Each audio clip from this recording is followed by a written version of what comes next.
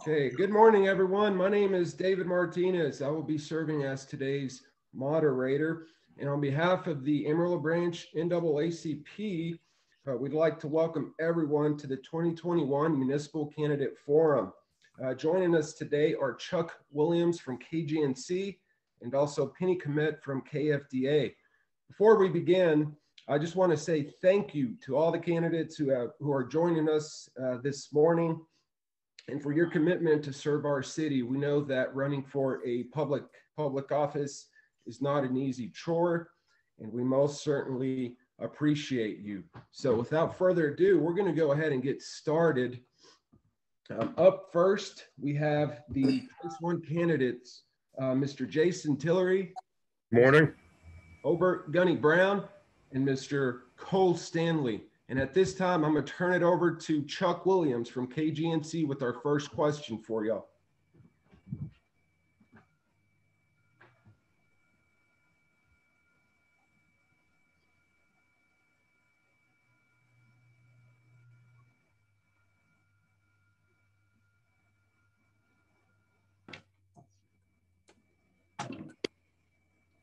Last post.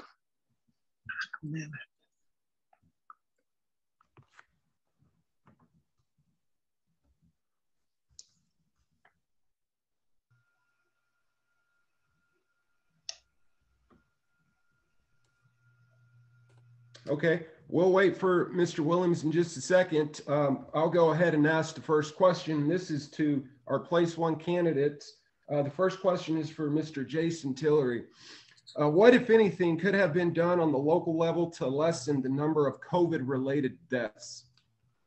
You know, honestly, I thought about that question. I honestly don't know what could have been done. I think the city handled it well. I think private businesses handled it well. And I think most importantly, I think people in the community handled it well by taking preventative measures to ensure that we didn't spread the virus. And I think people did well. So honestly, I don't know what could have been done to lessen the deaths. I know we have a fairly low death rate. So I think all in all, from city leaders to business leaders to private citizens, I think we handled it very well. Okay, thank you. Yes, sir. I'm sorry. I said, yes, sir. Okay. Mr. Hobart Gunny Brown, same question to you. What, if anything, could have been done on the local level to lessen the number of COVID-related deaths? Well, I have thought about that question over and over again. Ever since I have decided to run for a city council, that question that came up many times. And one thing I drew back on was that, first off, I drew back from my military experience. You know, I have taken Marines into battle, and I have left Marines in foreign countries. And, you know, as the one in charge, I did the best I could have done with the information that I had. And that's exactly what our city officials did. They did the best they could with the information that they had, the guidelines that they had and everything. One thing about this pandemic is that we're talking the local level, but when you have the media, the conspiracy theorists, you have all these groups out there and everything, it's a no-win situation. And it's the same thing, like I was saying at the beginning with me going into battle with my Marines and everything. Yeah, I can second guess myself all day long, but at the end, I did the best I had to do, and I apologize to those parents that for the Marines that I left behind, but I got to keep on moving, and that's what we need to do with this pandemic. We need to quit looking backwards and start moving forward. Thank you, sir. Mr. Cole Stanley. Hey, good morning, guys. I feel like question to you. Go ahead. Yes, sir. I feel like it'd be a mistake to look at this and say, what could we have done? I think it's more, what should we still be doing? So twofold in that. One, we were given data that we had to base our decisions on that was with COVID deaths and from COVID deaths. And so if we had been better at isolating those two portions of data, we would have been able to make better diagnoses of those that needed different types of treatment. It'd be a mistake to say that there's one solution for this problem. The other thing is, you know, these two military experts that are officers that are running against me know that a good offense is important. So immunities, building your immunities from the inside out, not relying on masks, not relying on strictly sanitation or sanitization, not relying on keeping everyone away from you, but building your immunities from the inside out. So a good diet, good exercise, lots of vitamin D, lots of vitamin E and C, and then the therapeutics that we were given that we know about, promoting those, hydroxychloroquine and ivermectin. Ivermectin has over 800 peer-reviewed articles with a 100% success rate for anything that, pardon me, that was an Amber Alert, for anything that that was caught preemptively. So if it did not progress into your lungs and turn into pneumonia, ivermectin had a 100% success rate at defeating the COVID-19 virus. Okay, thank you for your response, sir. At this time, I'm going to turn it over to Mrs. Penny Commit from KFDA. She is going to be asking our Place One candidates some viewer questions. Mrs. Commit, go ahead. Well, thank you so much for having me. Let me start off with that. And David Martinez, wonderful first question. It kind of leads into my second one. Many of our businesses, especially those downtown that were relying on, the warm weather, the Hodgetown season last season to kind of pick their business up, were really hurt during this pandemic. Many small business owners that I've had the privilege of speaking to with my role at KFDA News Channel 10. I would like to ask all the candidates, we can start with Mr. Brown. How do you feel our Main Street, our downtown is? Do you believe it's healthy and successful? And if not, what would you do to change that and get these small downtown businesses back on their feet? Well, when you ask the question, is it healthy and successful? What is the end goal? What are we really trying to accomplish downtown? I mean, right now, when you look at the downtown, all you really, to the naked eye, all you focus on is the baseball field and business down there. Are we trying to build commerce? Are we trying to upgrade the retails? And if we are trying to build more retail space down there, what are we doing to get that retail space down there? So the definition of healthy and vibrant, that's a very bold question. I mean, it's a very wide question. I mean, right now, everything that I need downtown is downtown, but we could probably ask each one of the other panelists here about something downtown. There's probably something missing downtown there. So right now, my personal opinion, downtown is vibrant. It's growing. We're very focused on downtown.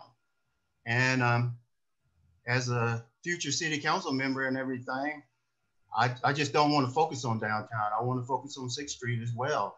Get that is just as vibrant as the downtown. So to answer your question, I'm going to say yes, but there's more work that needs to be done throughout the city. Thank you, Mr. Brown. I'll hand it over to Mr. Stanley. Yes, ma'am. So I enjoy what we've done downtown. I like going down there. I like the restaurants. I like Polk Street. But I'm a big fan of old buildings and reclaiming historic structures. And so I would agree that like with Gunny saying, we can't stop just right there. We need to let it start there and then crawl out in a nucleus from there. And so we don't want to be overly focused on just 1 or 2 streets, but we do want to make sure that the basis and the foundation that we've laid down there stays healthy and vibrant, because if you grow too fast or you get away from where you've started before you really get strong in that core and in those properties and those developments, then I think you weaken that foundation and ultimately it'll have a negative impact on everything else around it. So we need to continue to push downtown, but that doesn't mean that that's any one specific part or any one specific interest. That's for the good of all of us. Thank you, Mr. Stanley. And Mr. Tillery, thanks for your patience. The same question to you. All right. Well, I think downtown is, I think it has made light years improvement. When I first moved here in 2009, when I was on active duty, there was nothing in downtown. You had the Maxter building, you had some fast food places up on the north side of part of downtown. But in the heart of downtown, there wasn't anything. So over the last 10 years, with the Embassy Suites coming in and the Sod Poodles and all, Polk Street Eats and Crush Wine Bar, which is one of my wife's favorites, there's a lot that's going on down there, and it's great. And I'm so happy that we're coming out of COVID and back into a warm climate. I'd love to see some more open air concerts and things going on that bring the community together. And we've got all that empty retail space. Now that COVID's, hopefully we're coming out of that. We don't have to revert back. I'm really praying that we don't, because there's no blueprint for what we just went through. I'd love to see the city incentivize small businesses to move in, to some of those retail outlets, because I personally think that the days of big department stores are gone. And we've got some great entrepreneurs in this town who have boutique shops that would be great downtown. But it's like my two counterparts said, about starting in one place and growing. It's like throwing a rock in a pond. Downtown is where the rock hit. And now we just need to keep going outward. And I want to revitalize 6th Street and other areas of town, but downtown took a hit with COVID. And now that we're coming out of it, we really want to see us, some things going on down there, and then take that same energy and passion to the other parts of the city.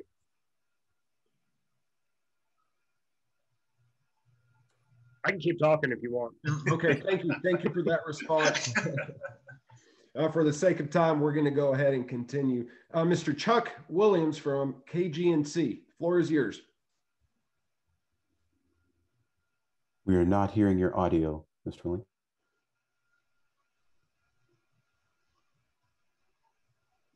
I do show you as unmuted, but we don't seem to be getting an audio feed.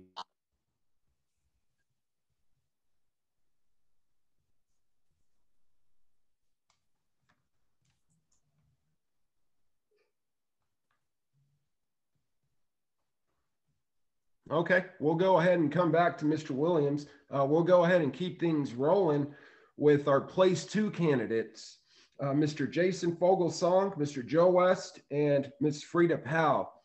The first question is for Mr. Jason Fogelsong. Are you in favor of single member districts? Why or why not? I am in favor of single member districts. And the reason for that is that it seems to me that all of our, and I can't speak for all 4 or all 3 of our incumbents, but it seems to me that the majority of our representation comes from the southwest side of town, and that the other neighborhoods, whether it's the Heights or San Jacinto or the Barrio or all the way over in Eastridge, are not being represented by someone from their neighborhood. And I think it would be best if those people had a familiar face who works and lives in their neighborhood to be their voice on the council. Okay, and how can we accomplish that? Probably take a charter amendment. And then you'd have to look at the other question, since we have 4 precincts in Potter County, we'd have to make sure that Randall County, the way I'm visualizing this, because I live in Potter, I know there's 4 precincts and then there's 1 in Randall. We need to make sure that both sides of each county have equal representation and that it's fair. So we may need to find a way to add seats, but I do not like the idea of at-large seats. Okay, thank you.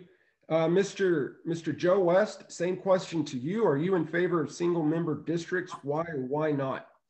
I am in favor of single member districts. Amarillo's got a very diverse population, and I feel like that should be reflected in our governmental representation. Our current system, our at-large system, does have value, but over the years we've seen how inequitable representation has affected neighborhoods that typically don't have representatives specifically advocating for the issues and the residents living in those neighborhoods. Thank you. Ms. Frida Powell, same question to you. Are you in favor of single member districts? Why or why not?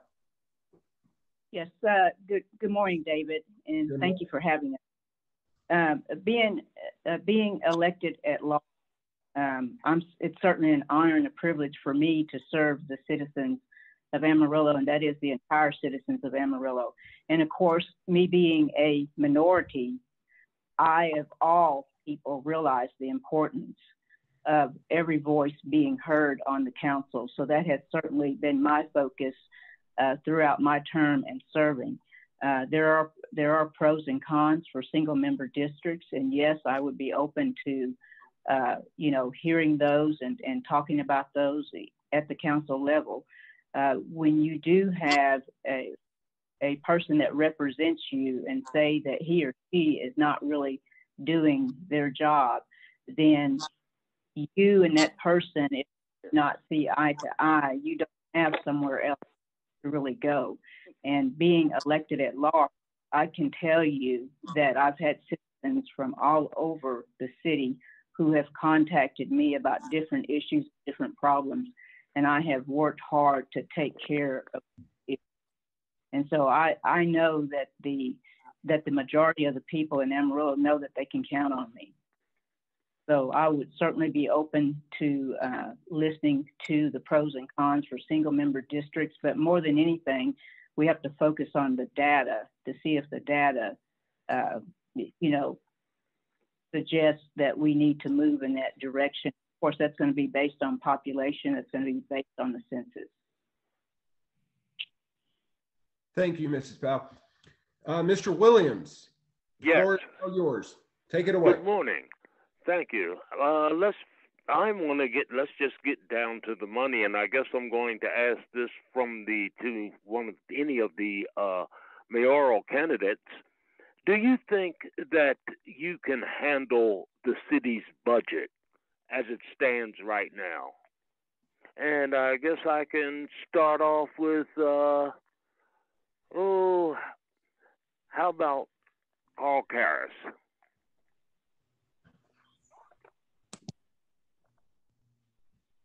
I believe you're still muted, Mr. Karras.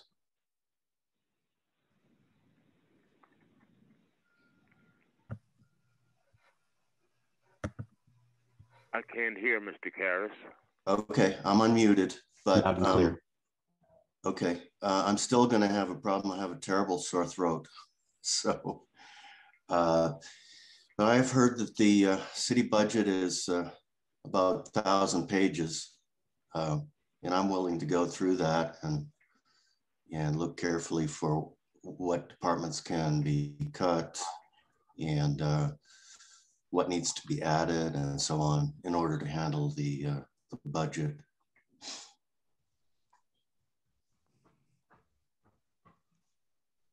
Okay, is Mr. Hunt in?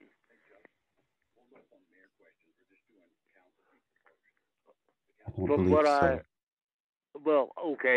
you what, I'll open this up just about to anybody. And Mr. Brown, let me ask you this. Do you think at this point, as far as I see, everybody's has been talking about transparency.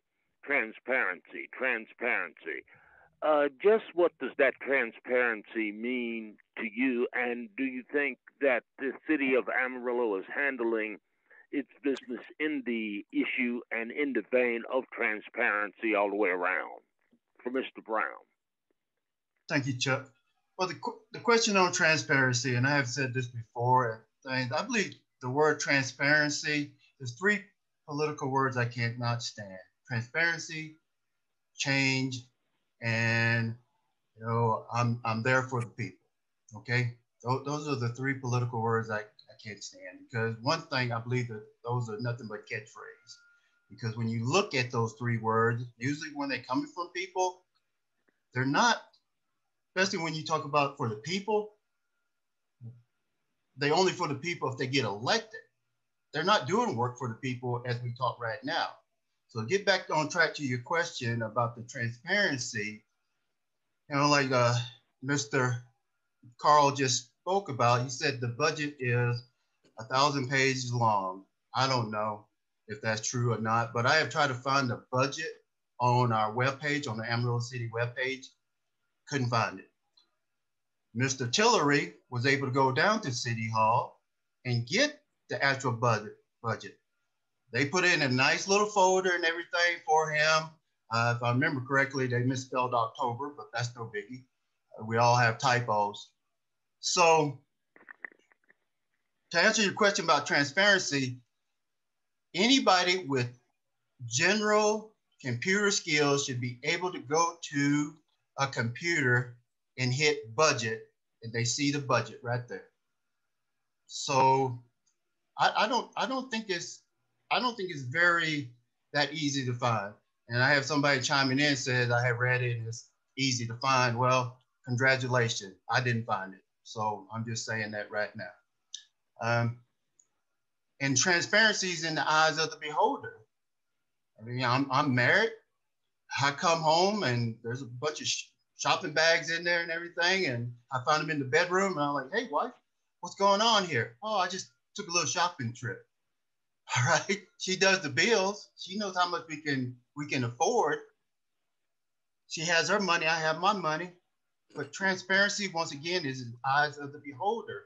And us as elected officials have to be keeping our citizens informed. It's not our money. It's not the 5 members of the city council money. It is all 200,000 people of Amarillo money. And we need to let them know how we do it. And one size do not fit all. Different means are going to have to be used to show the budget to different types of people. Thank you, because I'm going to be talking for like 10 minutes if you don't stop me. Thank you, Mr. Brown. Mr. Williams, if you'll go ahead and ask your next question, please. Okay, I'd like to direct that same question to Mr. Sherlin as far as the transparency issue. If there is a lack of transparency in Amarillo between government members or government leaders and the public, particularly, where would that be? Where would that be? I don't feel like we are being told the whole truth about every project that's brought forth. We are being told the parts that they want us to hear. They are very tongue-in-cheek on a lot of their issues. You can call down. I've called down. I've sent emails to the city commission or city council, and I don't even get a response to my emails. And some of them are very important issues that I would like to have answered. I did send one to every councilman, and the only one that answered was the city manager. I asked the councilman what they believed and what they thought, and never got a response. I felt like that's very irresponsible. That is not being transparent. When a commissioner or a councilman does not have time to respond to the citizens in which they wanted to serve, that is a criminal act, in my opinion. They should always be transparent. If I call them, they should answer their phone. I've been answering more phone calls here lately from citizens I'm not even elected. They want to know what I think because they have tried to call downtown. They get a runaround. They don't get answers. We've got to be transparent, whether it's pretty or it's ugly. We have got to be transparent and tell the truth, not part truth, just like Amarillo Matters. They always tell the truth. It's just not the whole truth. I'll leave it right there. I could go on for a long time. Thank you, Mr. Sherlin. All right, Mr. Williams, one more question, please. Yes. Okay. For place four, Miss Sharon Delgado, the same question as far as the transparency would go. How do you feel about it, ma'am? What's your opinion?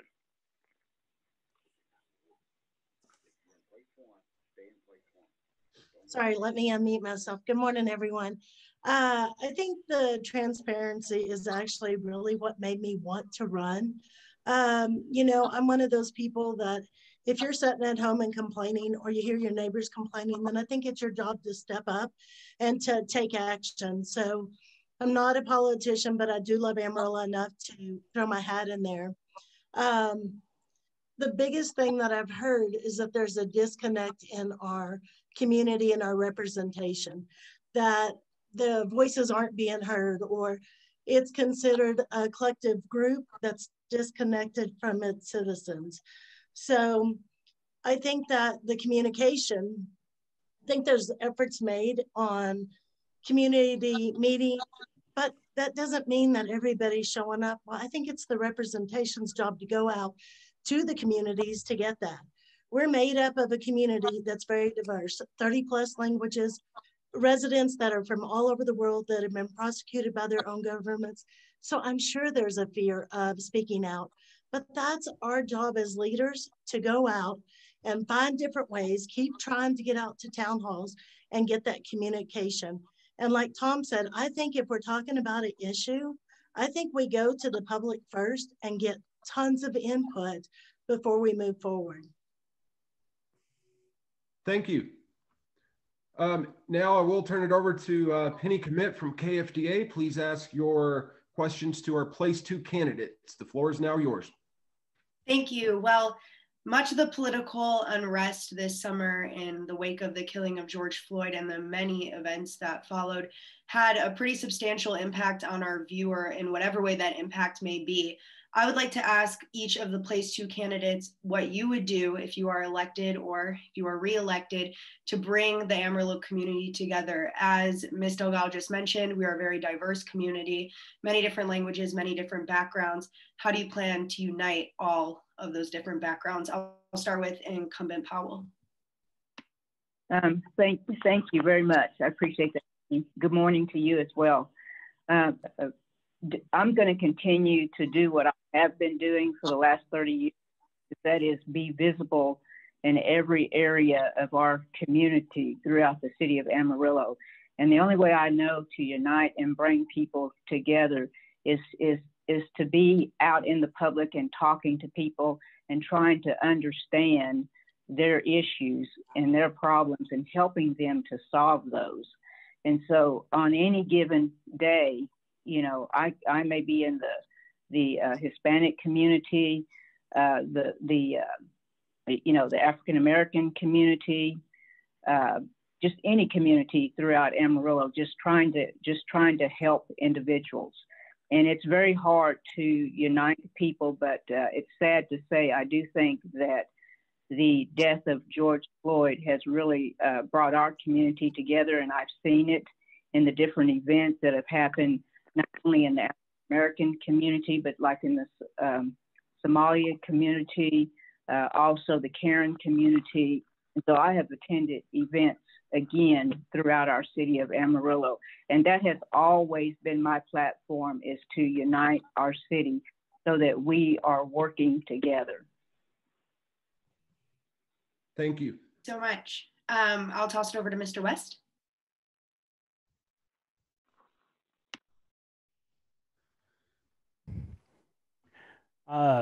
Well, I'll start off by saying, I'll admit I've not done a lot as far as volunteering for organizations around town. But in my spare time, when I'm not working or when I'm not doing something else, if you ask anybody that knows me, I'm always an advocate for those that are in need, folks that either don't have the means to, hire somebody to do something minor around the house, minor repairs to cars, things like that. I do see a lot of, I see a lot of injustices that are really being highlighted, especially over the last summer. Then things are kind of being brought up, and I think we need to facilitate a conversation and realize that we as a community are only as good as the folks that, or as the people that we, we're only as good as the least of us. So we need to be able to elevate the people that are experiencing injustices, bring them to the forefront, and try to address those injustices in a meaningful way.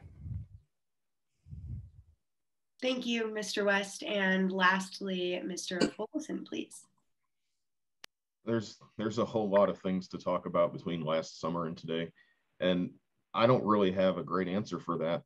But I think that if you want to address people seeing each other as others, one of the best ways to do it is to get people to come together and actually meet each other and hear each other. And I think one of the biggest problems in American society today is that we have half the country on one side and the other pointing the finger at the other one and not actually sitting down and listening to each other. So I'd like to see some types of events and town hall meetings that would invite people from the community to come and talk to the government, talk to each other. They should be held in parks and other places in various neighborhoods so everybody can be exposed to it and have a chance. And then looking at the chat box, what Titus said, there was a meeting in North Heights earlier this week or last week. I didn't hear about it, but I'm a teacher. I'm at work all day. So maybe if I'm elected, one of the things I could do would be to focus on getting that information out to the public to help make sure it's known about, because I didn't hear about it. And I'm just one person and maybe I just missed it. Thanks, everyone. Okay, moving right along to our place 3 candidates, Mr. Tom Sherlin and Mr. Eddie Sauer. The first question for Mr. Sherlin: what do you plan on doing to address the abandoned buildings throughout Amarillo and especially in North Heights, where 1/3 of structures are abandoned?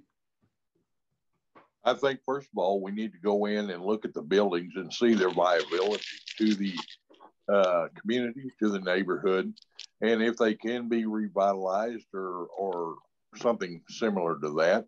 I would say let's get in, revitalize them, and maybe we can start some small neighborhood businesses out of those structures.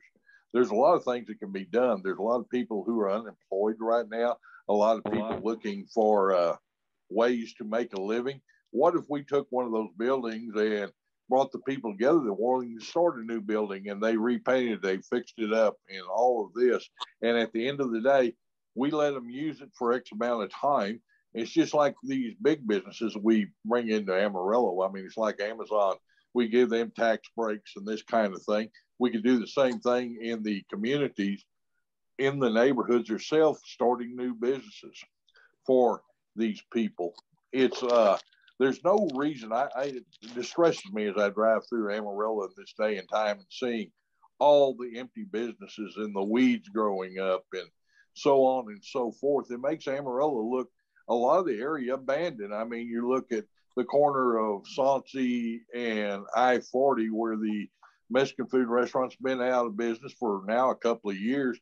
And last summer, the weeds got up to 4 feet tall. We should be able to find businesses to occupy empty spaces. There's no reason. I don't think we're going out into the community and talking to the people in the neighborhoods to see what we can do to better serve that neighborhood. It takes putting your feet on the ground, walking from door to door. I have learned more going in and sitting down and having coffee in a neighborhood and found out the needs. These are the things. We can't expect the people to go downtown. Downtown needs to go out to the people. They were elected to serve. Let's serve the people and see what we can do to further and make the people of Amarillo better.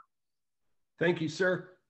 Mr. Eddie Sauer, same question to you. What do you plan on doing to address, or what is currently being done to address the abandoned buildings throughout Amarillo and especially in North Heights, where 1/3 of structures are abandoned? Thank you, David. I appreciate the opportunity to speak. The first thing that really you kind of have to consider when you do this is most of these abandoned buildings are actually private property. And whenever they are private property, getting that taken care of is not a simplistic kind of situation that goes on. I live in Bivens. There was a house that has been abandoned for a long number of years. And it took and the structure actually needed to be condemned. And it took years for that to happen because you're talking about private property and you're talking about infringing upon the rights of people who own that private property and getting them to make that movement. Honestly, the best thing that we can do is try and provide economic development in that part of town. So let's talk about the north part of town and the economic development that has been headed for that period. And hopefully what our end result is we get people that are interested, and that not only do we get people interested, but we get businesses that are interested in moving over there. Prime example, the North Heights Linen Project that will open in May, that was an abandoned building. That was very, very, very difficult to get the old Amarillo Hotel condemned.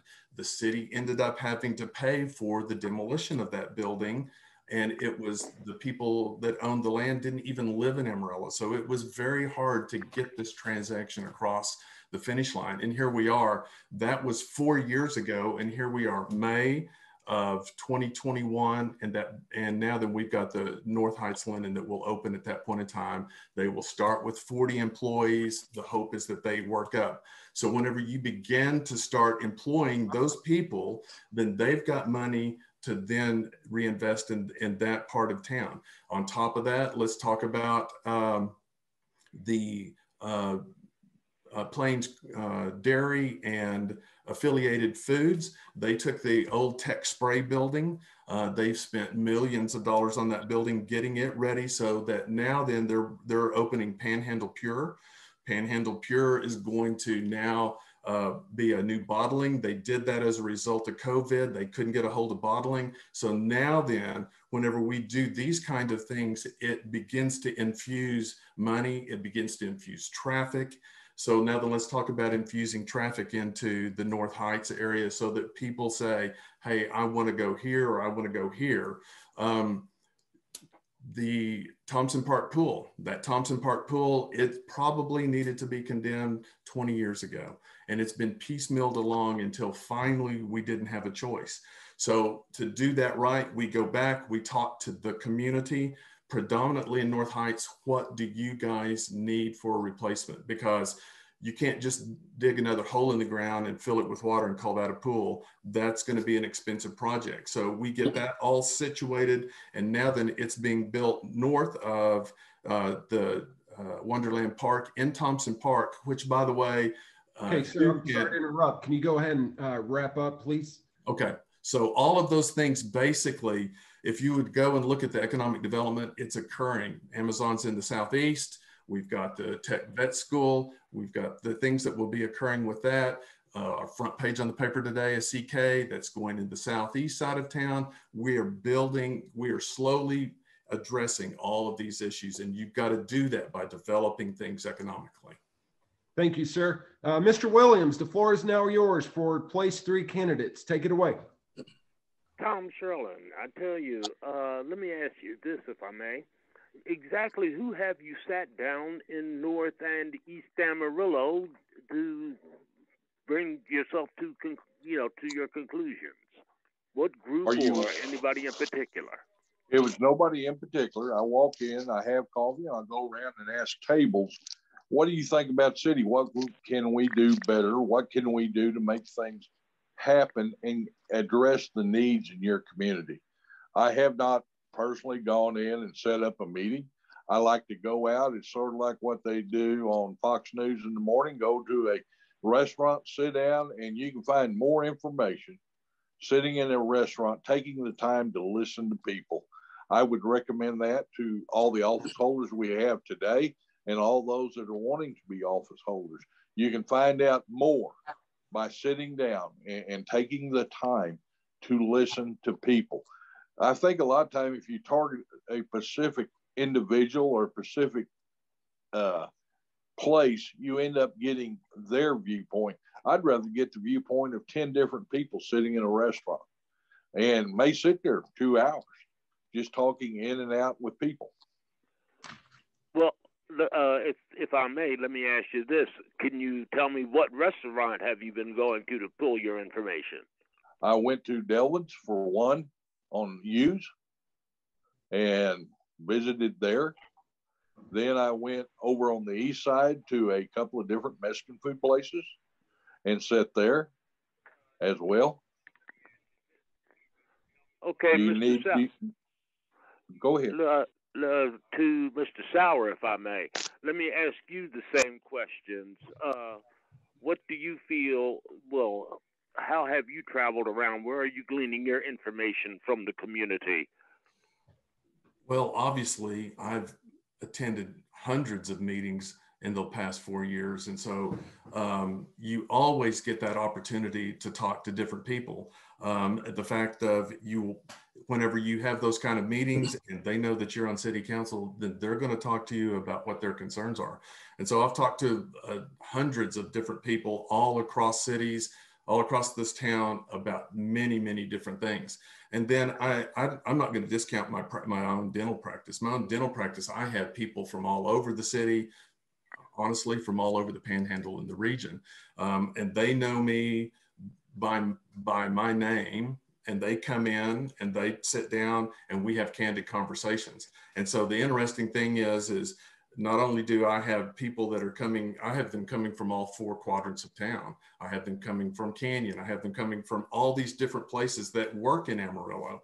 And so I get a very good opportunity to see what are their hot buttons, what are the things that are important to them, what do they want to see done in Amarillo. And the interesting thing is, whenever you've got more people than just the city of Amarillo, and regionally, you find out that we are the hub, we are the regional hub. They are coming to Amarillo and they've all got opinions because they're all looking to get certain things out of town, whether they're coming to our regional medical center for those kind of things, or whether they're coming to the car dealerships, or they're coming to do shopping. So I get that opportunity really to talk to a large number of people. All right, thank you, sir. Mrs. Penny Commit from KFDA, the floor is now yours to ask questions to our Place 3 candidates. Thank you. So many of our community members are very concerned about our arts organizations and how arts organizations have been hurt during this pandemic, not being able to have events or fundraisers. And we are so blessed in Amarillo to have so many wonderful art nonprofits. I would like to start with the incumbent in asking how you feel about modifications to the city's current funding stream to support local arts and culture. You know what, I think, Penny, as we go forward, the first thing that we got to do is we have to make for sure that's going to be something that we will be able to fund.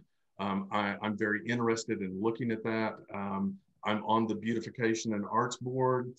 We have talked about maybe that being a portion of, like other cities have got a port where you put a portion of new building or new structure funds into arts and beautification. That's being bannered around. It's being talked about. There's a lot of pros. There's a lot of cons concerning that kind of a situation, but it's worth talking about. And one thing you can say for sure is, being on that board for the past 4 years, we have an incredible arts community here. We have some incredible individuals that can do some beautiful work. And so we need to give them the opportunity to let Amarillo be their canvas. We've been fortunate enough that whenever we started the mural grant program, the one that started at the airport, the next thing you know, we've got over 24 of those. The Hoodoo Mural Festival has come out of that. So these are the things that we can kind of create. Also, we will do the initial beautification project on the Rails to Trails this year at Western and Plains. That's going to be all of these things. We need to embrace them. We need to figure out how we work with them, because they're going to be what helps us put the best picture forward of what Amarillo is going to look like. Thank you so much. And I'll ask the same question regarding arts and culture to your opponent.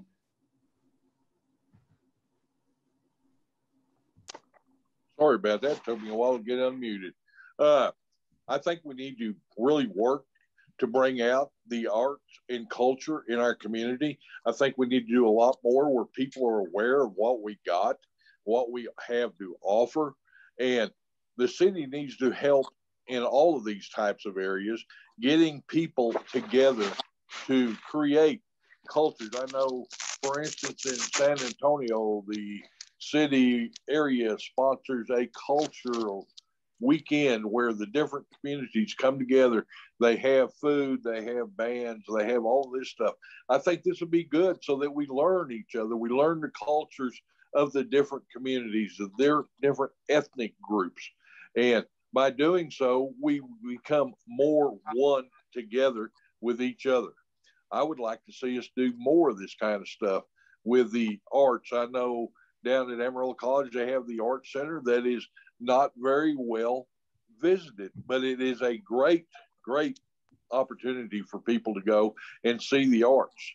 And then down on 6th Street, I don't think we really tell people what we have to offer. And if we do, it's not getting out to the people so that they know what to do and how to see it. I would recommend that we put out a weekly or monthly type of deal that says, here's what we got, here's where it is, and please come. I'll leave it there. Thank you both.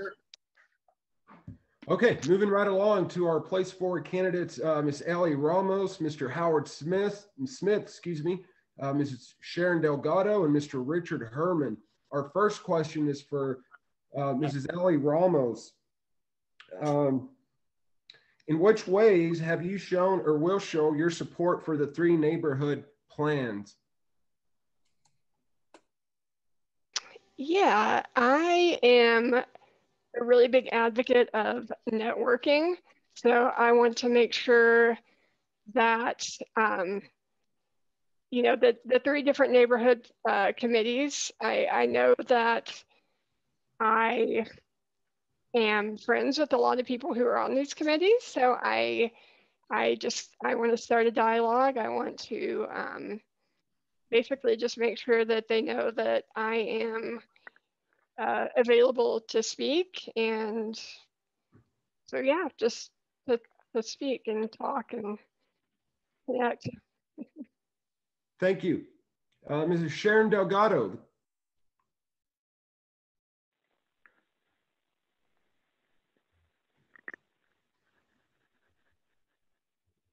Mrs. Delgado. Sorry about that. I had to unmute too, like Tom. I think the advisory communities are a great way to hear people. I think we have to show up and listen to them and address their concerns. When the question asked earlier, like, who have you talked to? I think the thing is, I don't think any of us on this panelist have the answers, but I think our community is wise enough to have it. So like, I went to Patrick Miller, the NAACP president. I talked to Mary Bailey, president of Los Barrios. I have talked to police officers.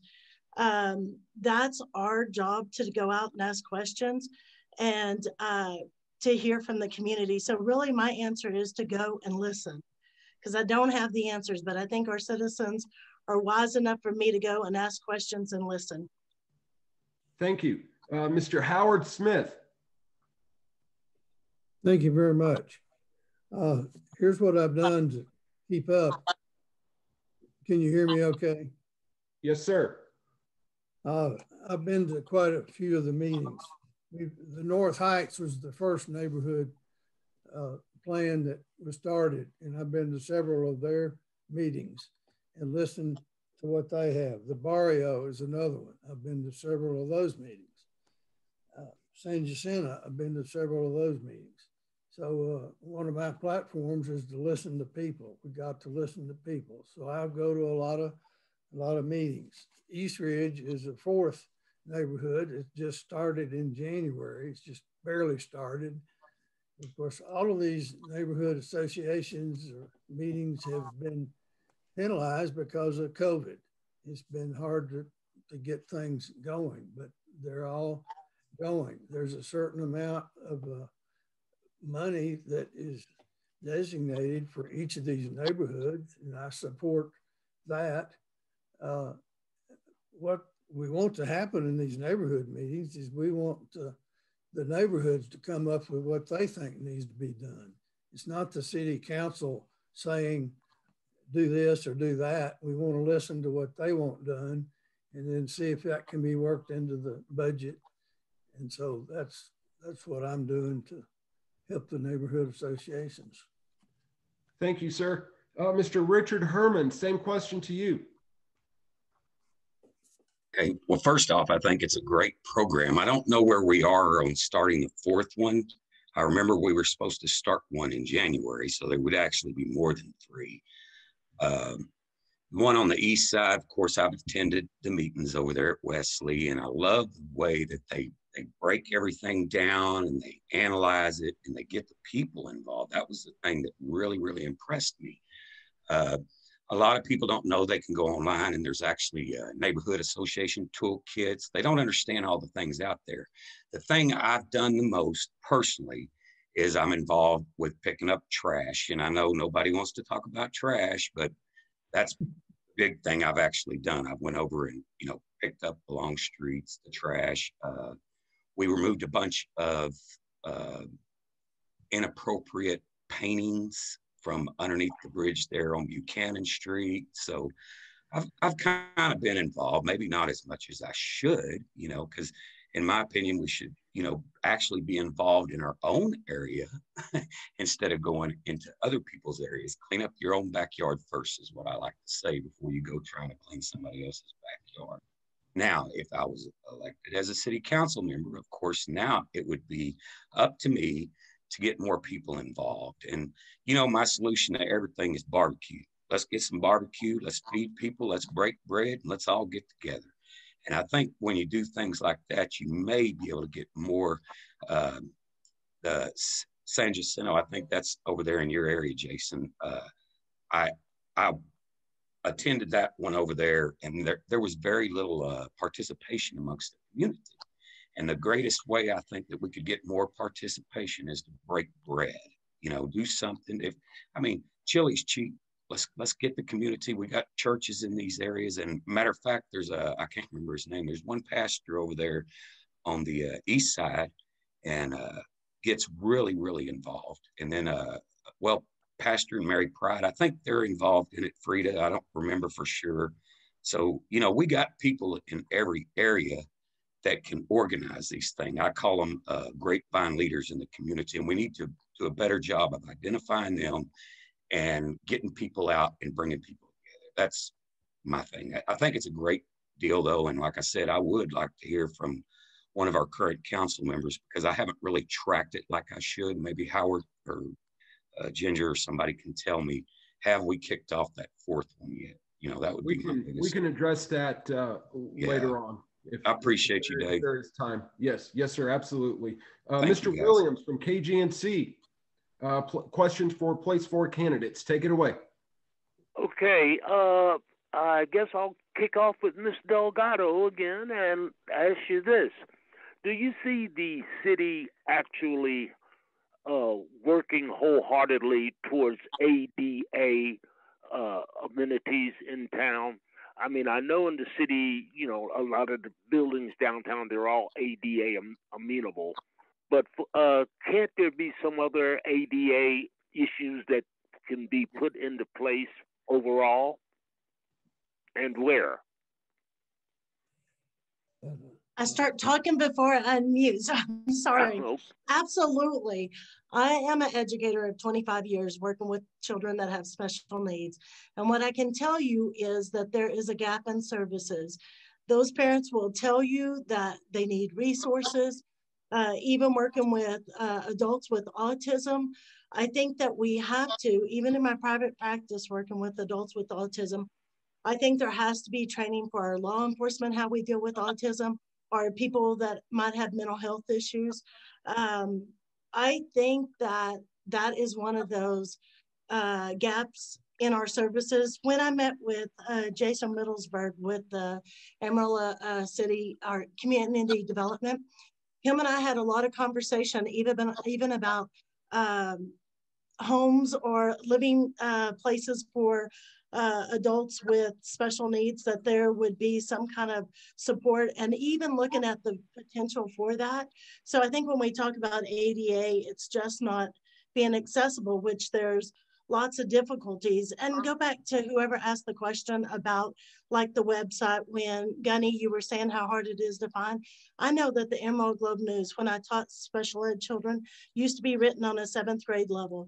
If our city website is difficult for our average, I think our average education, I can't remember exactly, 8% of our population has less than a 9th grade education, then our city website needs to be written on that for people who have disabilities, and that if they can't read it, that we have access that they can call and actually get their questions answered.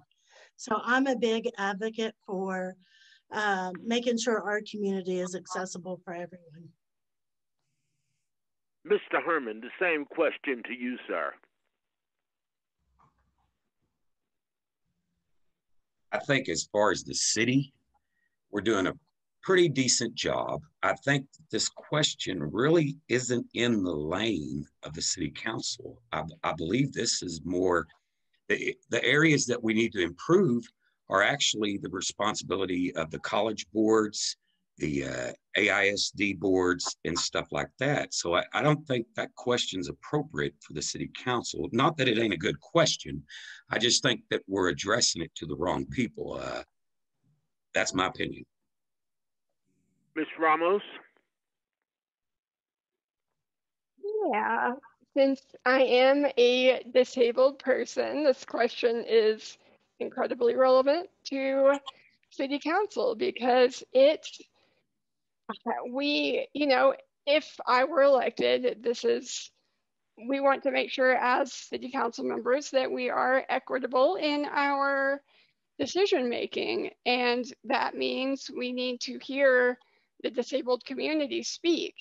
A lot of times disabled people are shoved in the back of decision-making processes. We're not involved in policies that are created for us. So it's able-bodied and neurotypical individuals are making the decisions, which is not how it should be. So I feel like we would need to, talk to people and make sure that our streets are adequate, our buildings are accessible, our restrooms are accessible. I know in City Hall, there's like one tiny accessible restroom. So I think that there are plans on, getting a new building. I'm not really sure where that is, but I think that disabled people need to be in the forefront and discuss all of the ADA accommodations that need to be, put into place. And Mr. Smith, could you please go with that question, please?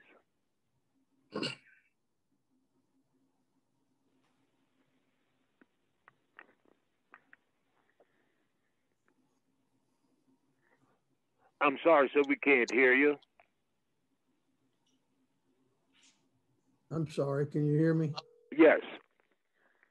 I'll be glad to answer that question. I have an office that I purchased several years ago, and it needed, in the city, required a lot of things.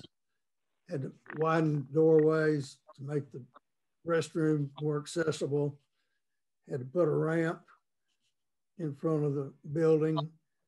And I'm not complaining about any of that because I've been in real estate 41 years and people come to my office and they need a way to get into my office, use the restroom.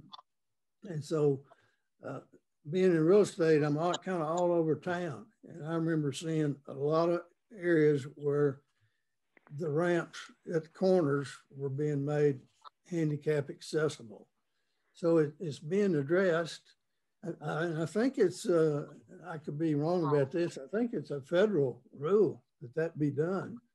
And so and the city may be having to pay for it, but the city required me to do things in my own office. So I think it's very important. We need to make it possible for everybody to get where they need to be if they're handicapped. Thank you, sir. All right, moving right along. Our mayoral candidates, Mr. Michael Hunt, Mrs. Claudette Smith, Mr. Carl Karras, and Mrs. Ginger Nelson. The first question is for Mrs. Claudette Smith. Mr. Hunt is not able to join us today, so we're going to go ahead and proceed without him. The question to you is, define your standard of ethics when serving in a public office.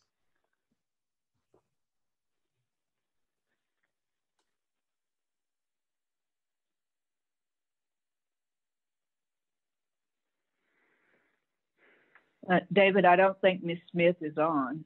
Okay, we'll go ahead and turn that question to Mr. Carl Karras. Define your standard of ethics when serving in a public office. Well, I think trust is the most important thing, and honesty, and persistence in serving the people. And I think that wraps it up pretty much for me. Thank you. Mayor Nelson, define your standard of ethics when serving in a public office. Happiness, David, and all the work that you guys have put to making this forum happen today. My basic standard of ethics is tied to my faith, and that is Christianity. I don't have a different standard of ethics that I use to do public service or to be an attorney or to be a mom. I use that same standard and try every day to hit the mark. But it's obviously an impossible mark to hit, to be what Jesus is teaching us to be. And I think in addition to that, the 4 years that I've spent as mayor have taught me that two very important things to strive for in interacting with people, especially people that don't share my viewpoint or have a different perspective than I have, is just to treat them always with dignity and respect. Thank you, Mayor Nelson. Penny Komet from KFDA, the floor is now yours. Thank you. My question is, many of our community members rely on our means of public transportation. It helps overall accessibility, equity in our city, helps decrease food deserts, job insecurity. How do you feel our current public transportation stands, and what can we do to improve mobility for people that rely on public transportation? I'll start with Mayor Ginger Nelson. Thank you for that question. Public transportation is so important. People who need to get to work, who have, maybe they're disabled and it is their only way to get to medical appointments. We have been behind in the services that we provide, and the council before us began to make some changes by investing in a transit study, and we have taken the results of that transit study and made some drastic changes to the bus routes in our city. One new change that's coming in the next 18 months, we are building a new transit station in the center of town. So the one that's downtown is just, it's old and it doesn't meet the needs. And I would address the ADA question from city facilities point of view, is just saying a lot of our facilities are old. And if they're 50 years old, they don't meet the ADA standards in a way that a disabled citizen would have the same access as an able-bodied citizen. So one of the things we have to do is begin to address those aging facilities that we have. And at transit, Penny, that's one of the things that we're doing. We'll be building that new bus station. The good news for taxpayers is we found a way to do it with transportation dollars from the federal government and not putting a burden on property tax owners. So that's always the kicker. Everybody would like to have new facilities, but the question is how to pay for it. So we just have to balance that and always be looking for opportunities for those federal grants and federal dollars to help us do large infrastructure. And I'm excited about seeing that new bus station built. It will be a multimodal station, actually Greyhound bus. It will connect to the Rails to Trails bike trail. So it is an infrastructure problem, but also there's just a matter of what do we as a community want to prioritize? Do we want to have a city that has better bike lanes and is more walkable? Right now, we are a very car dependent society. Here in our city, we're very car dependent. And so if you're a citizen without a car, it puts you on the fringe of being able to access services and the things that are provided in our city. So again, it's a matter of listening and talking to people who fit in that category and hearing what their needs are. How can we systemically make the changes they need to have the same access? Thank you, Mayor Nelson. And I'll ask the same question to her opponent, Mr. Carl Karas. Karas. Well, I thought that was I thought that was a pretty good answer by Mayor Nelson. I don't think we have presently service on the weekends or as much as we need for bus service. There's nothing running down Bell, and well, the whole traffic pattern of Bell Street north to south is an issue, not just for buses, but pile up of traffic there. As far as the buses themselves, I think we should start looking at electric. As for the new downtown facility, the entire, well, a lot of the downtown, blocks and blocks of it, is not ADA. So that has to be looked at as far as an upgrade. You've got two different curb heights, and it would require countless ramps. And as Howard was saying,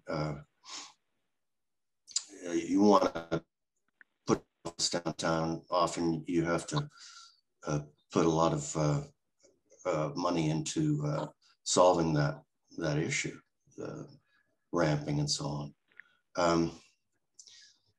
I think the new downtown facility is great, and as Mayor Nelson was saying, a lot of our facilities in town are 50 years and older, and including City Hall, and that needs to be addressed. So I'll wrap it up with that. Thank you, sir. Turning things over to Mr. Chuck Williams from KGNC for our mayoral candidates. Take it away. Thank you.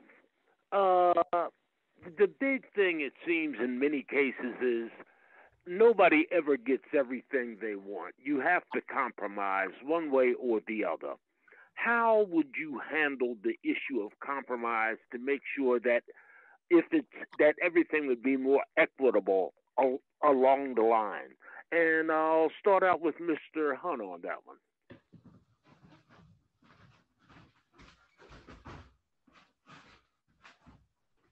I don't think he's here. Sir, Mr. Hunt is not here. Okay. Only Mayor Nelson and Carl. Let me go with Mr. Karras then. Yes, sir.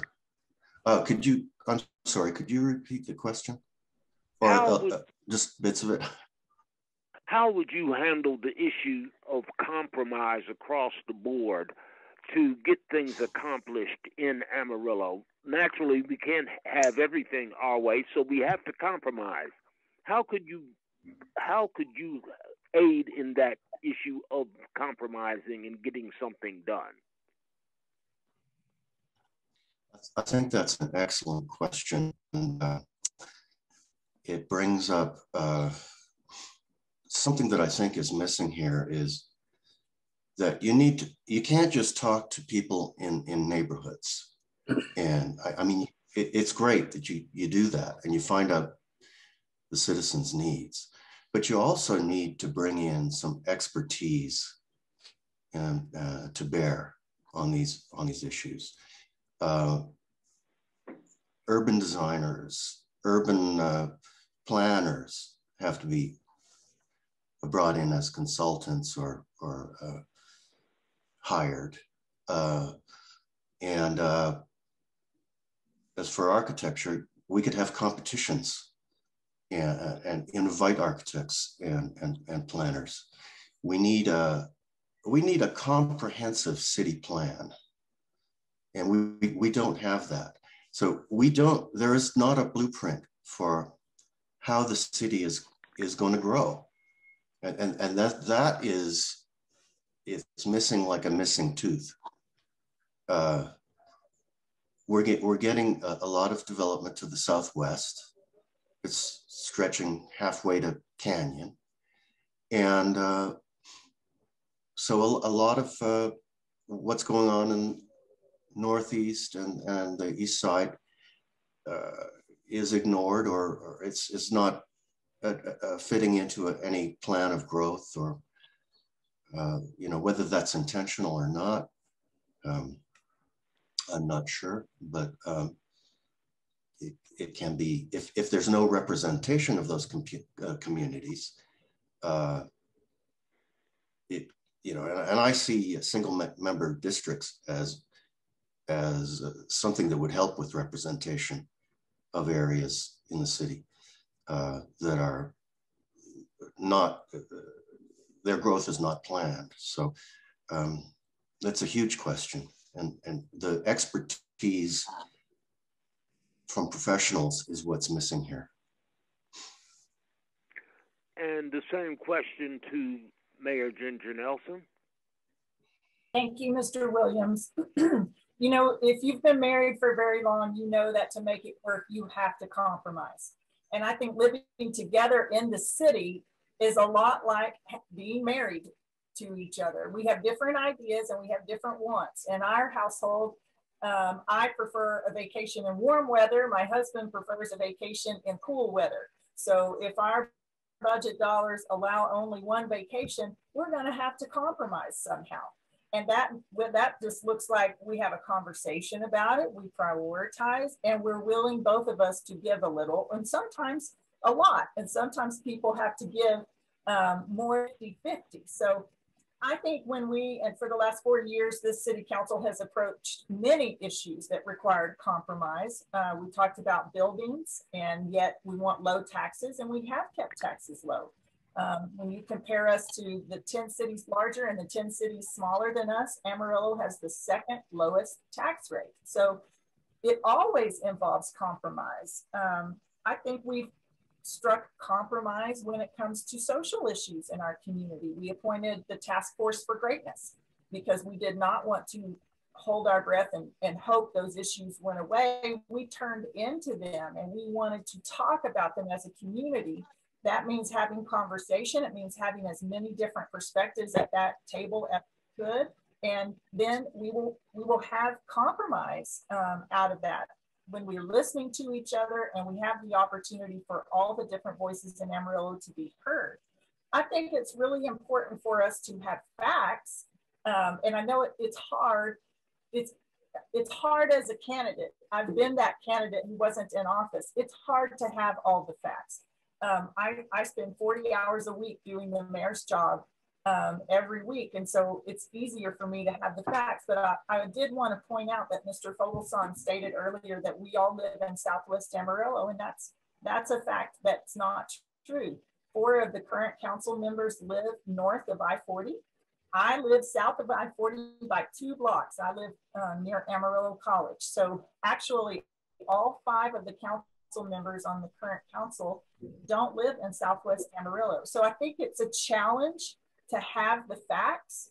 And if you are coming together to sit at the table, you have to have the facts, you have to have conversation, and you have to be willing to listen to all the perspectives. It's not, I always tell people I'm very impatient. I call myself the impatient mayor. I want it done yesterday, I want it done now, and I want it to be in a hurry. And the process of compromise is not something that can be hurried because it does need to involve all the different perspectives. And just like the NAACP has allotted 3 hours for us today to have this conversation, it's a time investment. So I am in support of compromise from a leadership point of view. And I think it is important that that is part of our leadership style. And I think the current council has shown that we do focus on compromise and listening to all perspectives.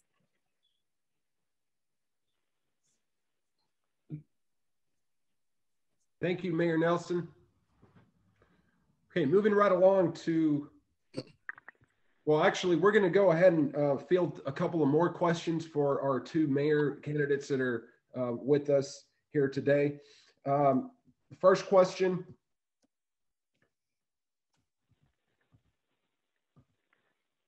What actions will you take to close the gap in low socioeconomic sectors of the city? Can I go first on this one, David? Go ahead, take it away, Mayor Nelson. Okay, I think one of the most important things we need to do is make sure that every citizen has access to broadband internet. And this is a project that we're working on right now. Councilman Smith is leading it, but I absolutely support it. And the project as we're designing it would provide free broadband access to every person who lives in Amarillo and every visitor traveling through Amarillo. And how does that equalize us? Well, basically, we are trending toward a more and more digital society. And in the last year, as we saw students go home to do virtual learning and people have to work from their homes, we saw that we did not have equal access in our city. And just like we would want all citizens to have access to electricity and water, access to the internet is now becoming a basic need in order to success. If you cannot turn in your 5th grade math homework, then you're going to have a hard time getting to 6th grade. And if you can't get to 6th grade, then you can't graduate. And if you can't graduate, then you're not likely to continue your education past high school. And so I want that for every student that's in our city, but I want it for our city, because every student who can complete their education and go further past high school can become part of our workforce. And that allows the EDC, the Amarillo Economic Development Corporation, to better sell and market Amarillo, because our workforce is larger and our workforce is better skilled. And we see the benefit of that just in what they brought in the last couple of years while this council's been focusing on economic development, whether it's the Texas Tech Vet School, it's the Amazon Distribution Center, it's SSI Foods, it's Cacique LLC. Every time we bring new jobs into the city because we have a better educated workforce, that brings dollars into our economic bucket that we didn't have before. So the coffee shop and the dry cleaners and the dentist office, they just trade the dollars we already have. But when Amazon brings in $36 million into that budget, now they have $36 million more to trade.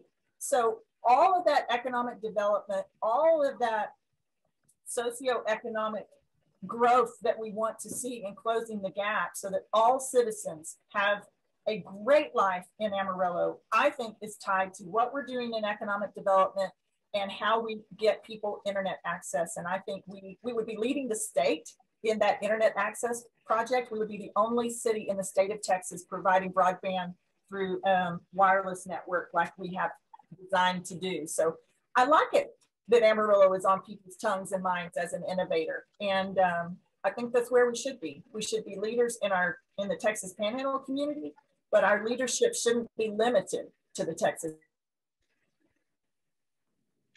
Thank you, Mayor Nelson. Mr. Karas, question to you. Same question to you. What actions will you take to close the gap in low socioeconomic sectors of the city? Well, I'd first of all like to start off talking about six single member districts, 3 in Potter and 3 on the south side, divided on the county line. And that's gonna right away, I mean, you'd have to change the charter and so on, but that's right away going to start giving people from lower socioeconomic groups more representation. And it will, I think it will spark people from these areas to come forward and to serve, and it will address a huge imbalance that's here in town. But the current mayor and council seem to take credit for a lot of these businesses coming in, and which they had very little to do with, it seems to me. I just want to get that on the table. But I want to look at 33,000 cases of COVID here, and talk about, you know, business is important, but our health is more important. And I know not everybody agrees with me on that. Here it's a pro-business community, but that would be my attitude and what I stand for. I think our hospitals here are terrific. My father was a surgeon, so I'm a little bit aware of what's going on here hospital-wise. A great medical community. So I think they handled it well, and I'm certain that they kept the number of deaths down. But now you've got 33,000 adults out of a population of, let's say, 150,000 adults. That's a COVID rate of over 20% of the population of the city. And we've got to talk about that as an issue, because those are, Black people are twice as likely to get COVID. So there's that issue. Hispanic people are 3 times as likely to get COVID.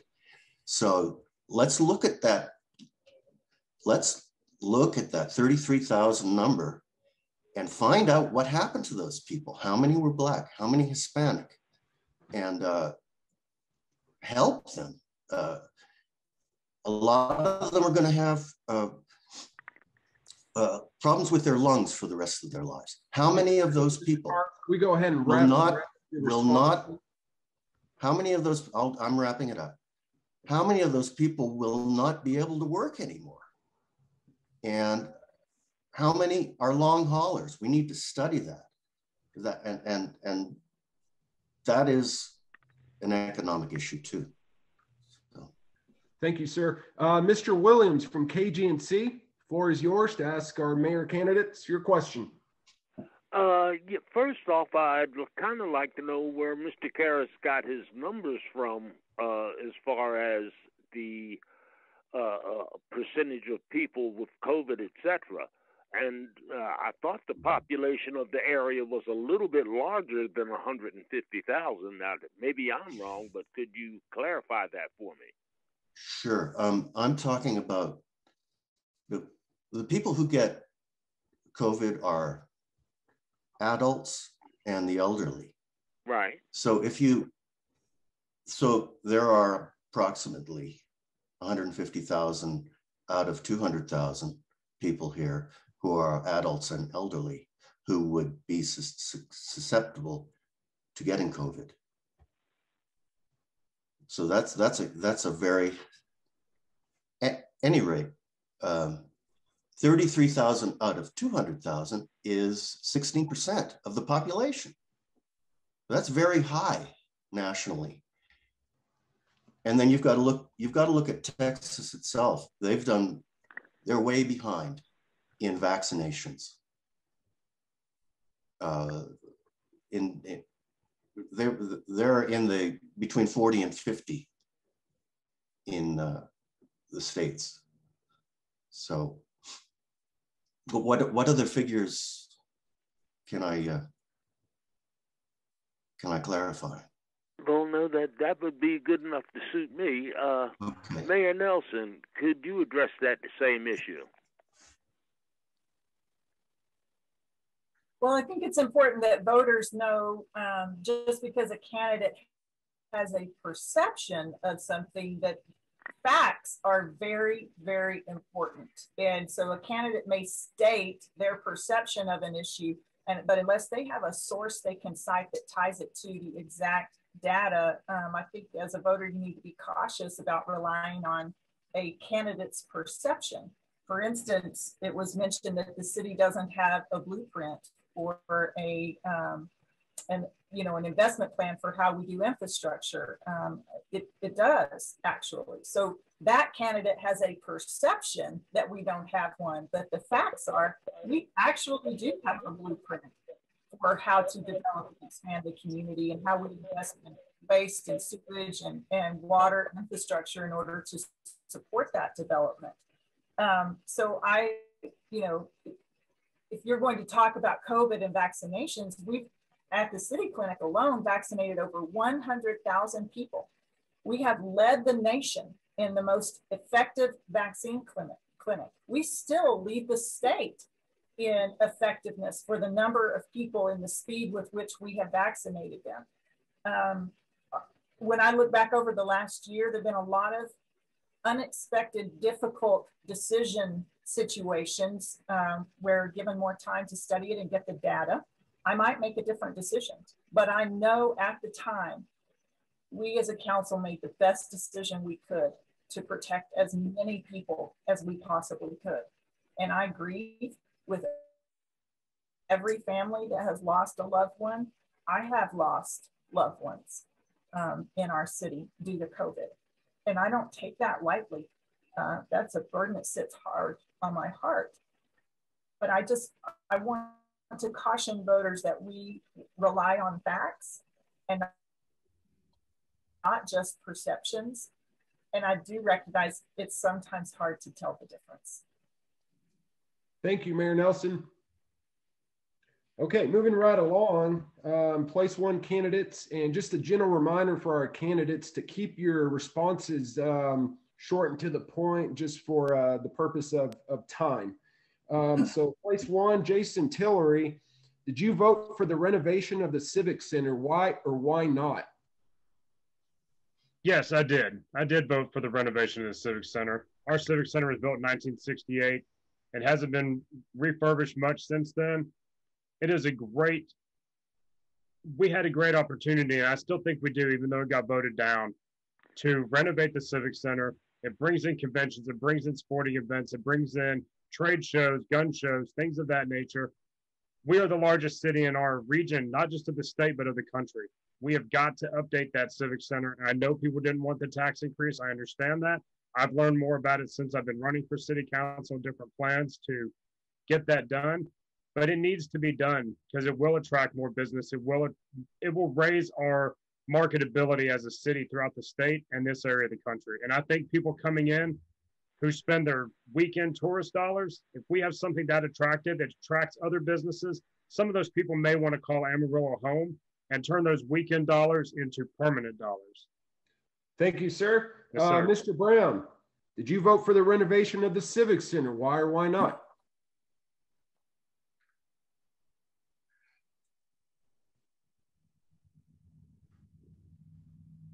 Mr. Brown.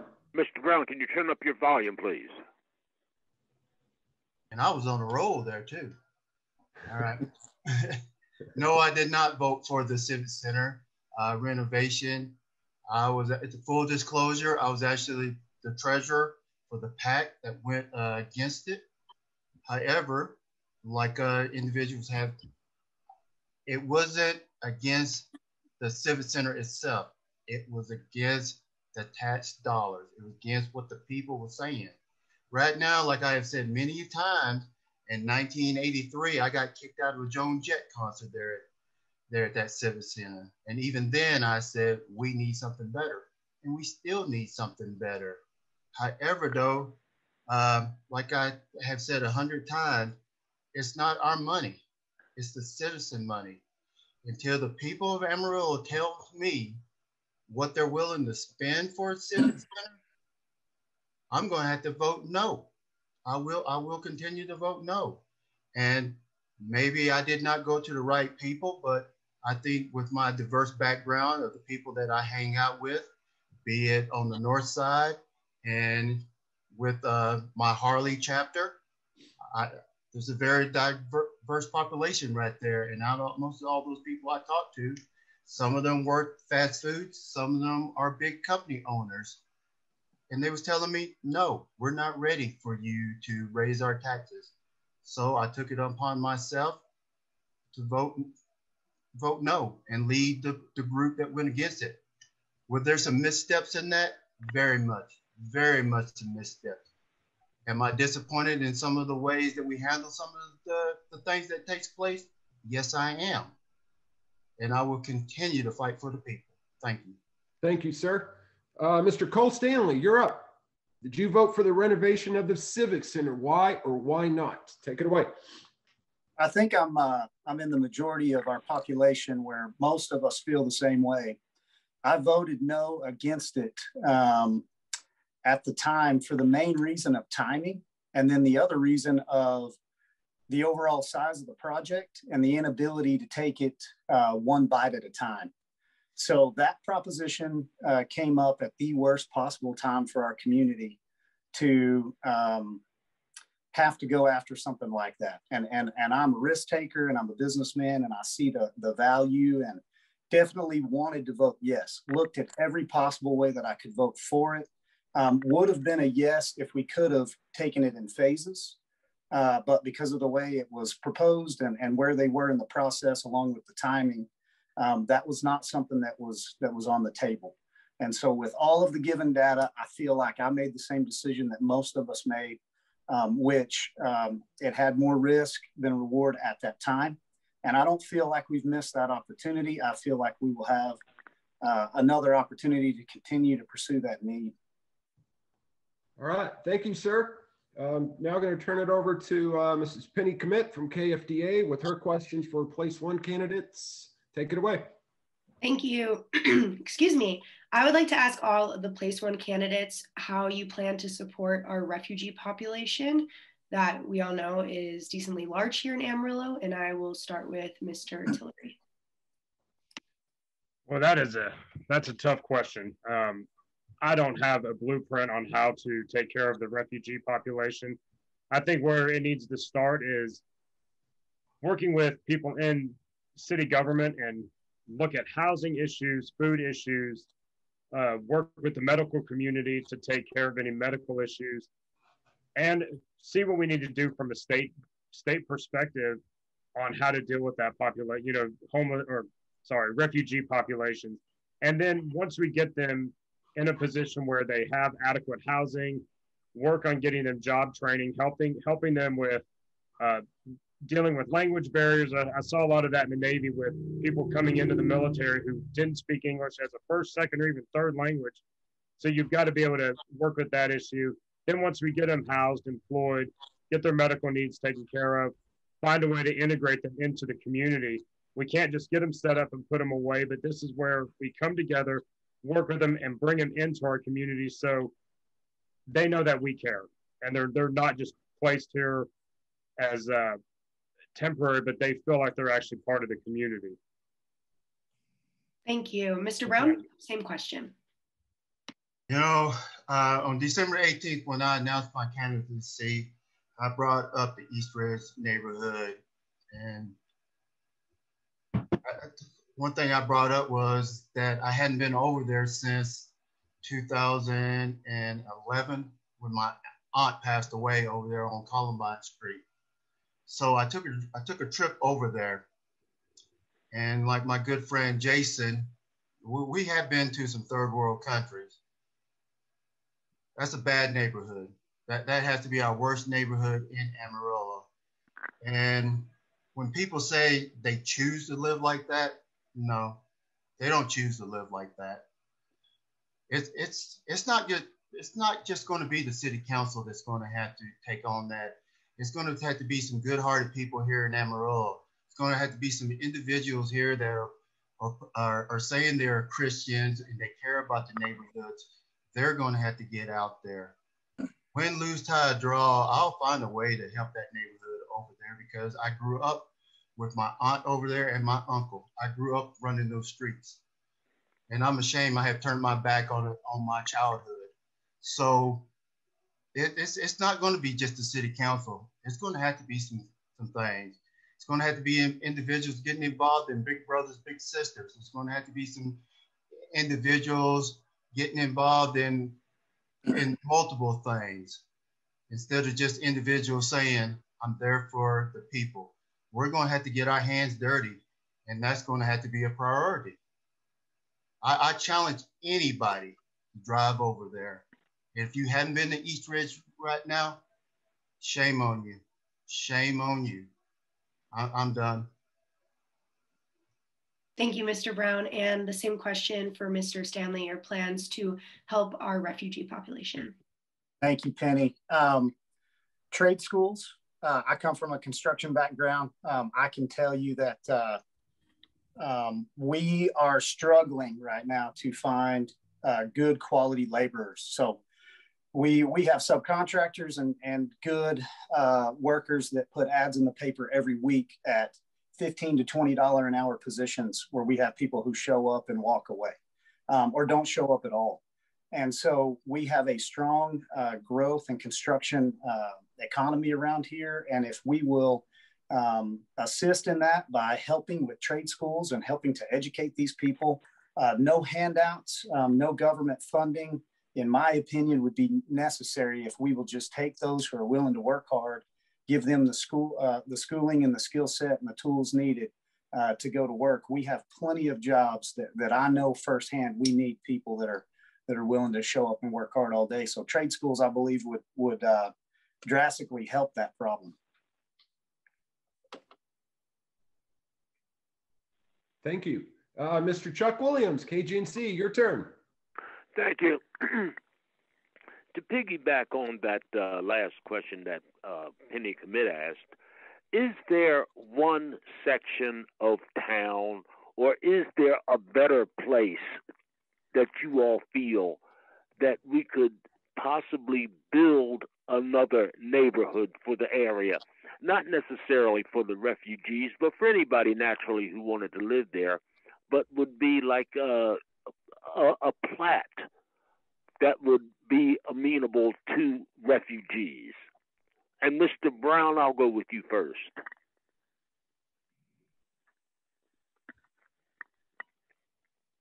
Chuck, maybe I just don't understand that question right there, but to me, I feel like we're kind of going back in time when we start building neighborhoods just for a certain group, a certain demographic.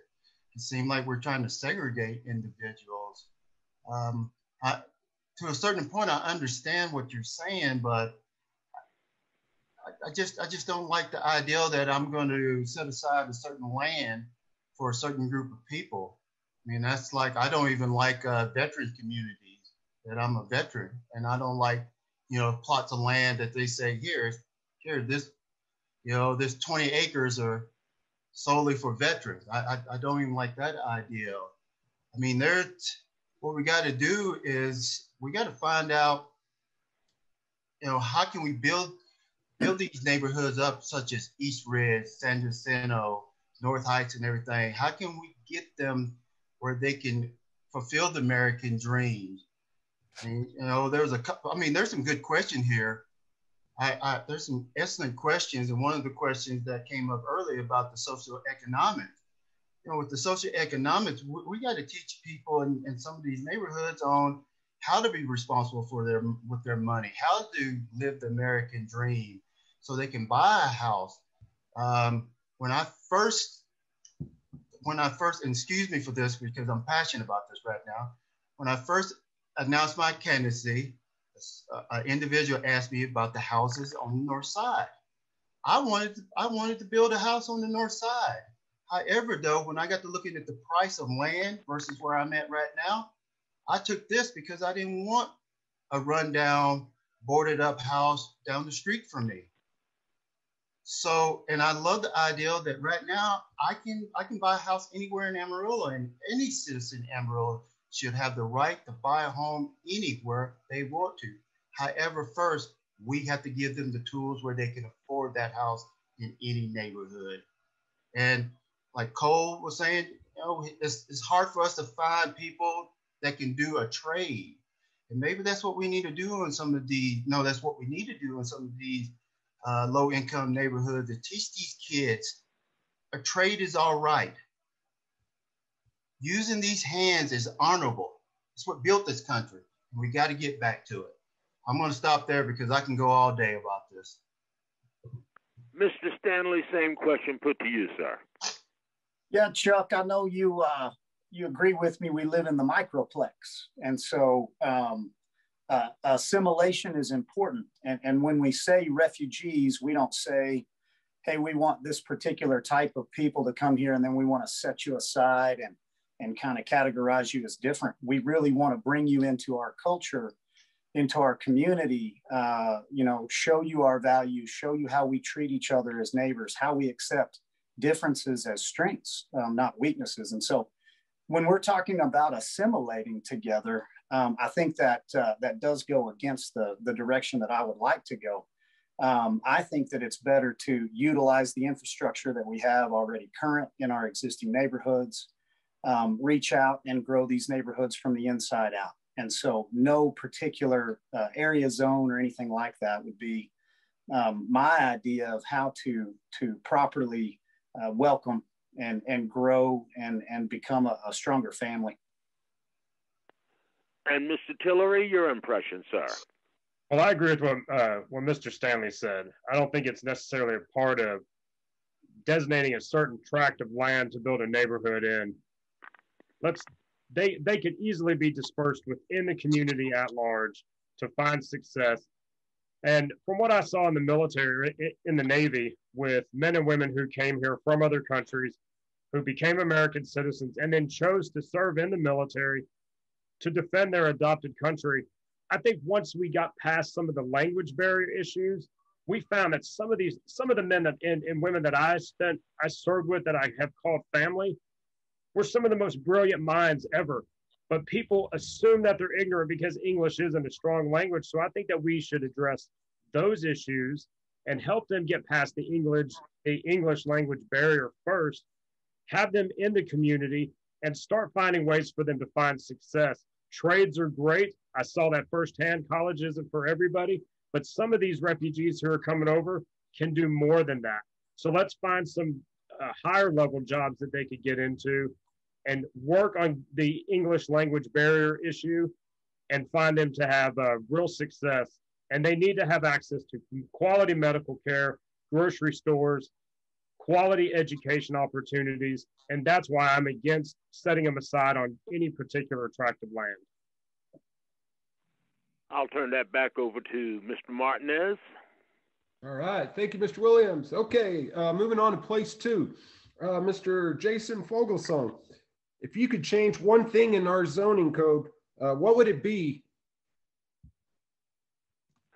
Oh, that's actually not something that I know a whole lot about, but I do know that it can be kind of cumbersome to get, just from listening to Mr. Stanley, I know it's kind of cumbersome to get building permits and things like that going. So I'd like to find a way to streamline all of those things to make it easier to get started, to get going, and then find a way to come back, like trust but verify, come back and check later and get started now. Thank you, but sir. As for a specific quote for the code, I'm not that familiar. I'm sorry. No, that's okay. Thank you, sir. Mr. Joe West.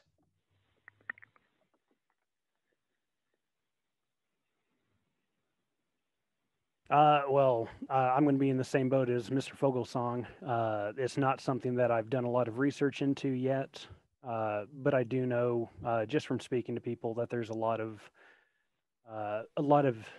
inequalities that we need to address, especially for low-income housing, especially for folks that typically aren't able to move freely around the city or, build the kind of home that they want, or for businesses that are, trying to address the needs of low-income housing or commercial businesses. And I think we need to address that, build an asset map of the city, see where our shortfalls are and how we can address those in our zoning code.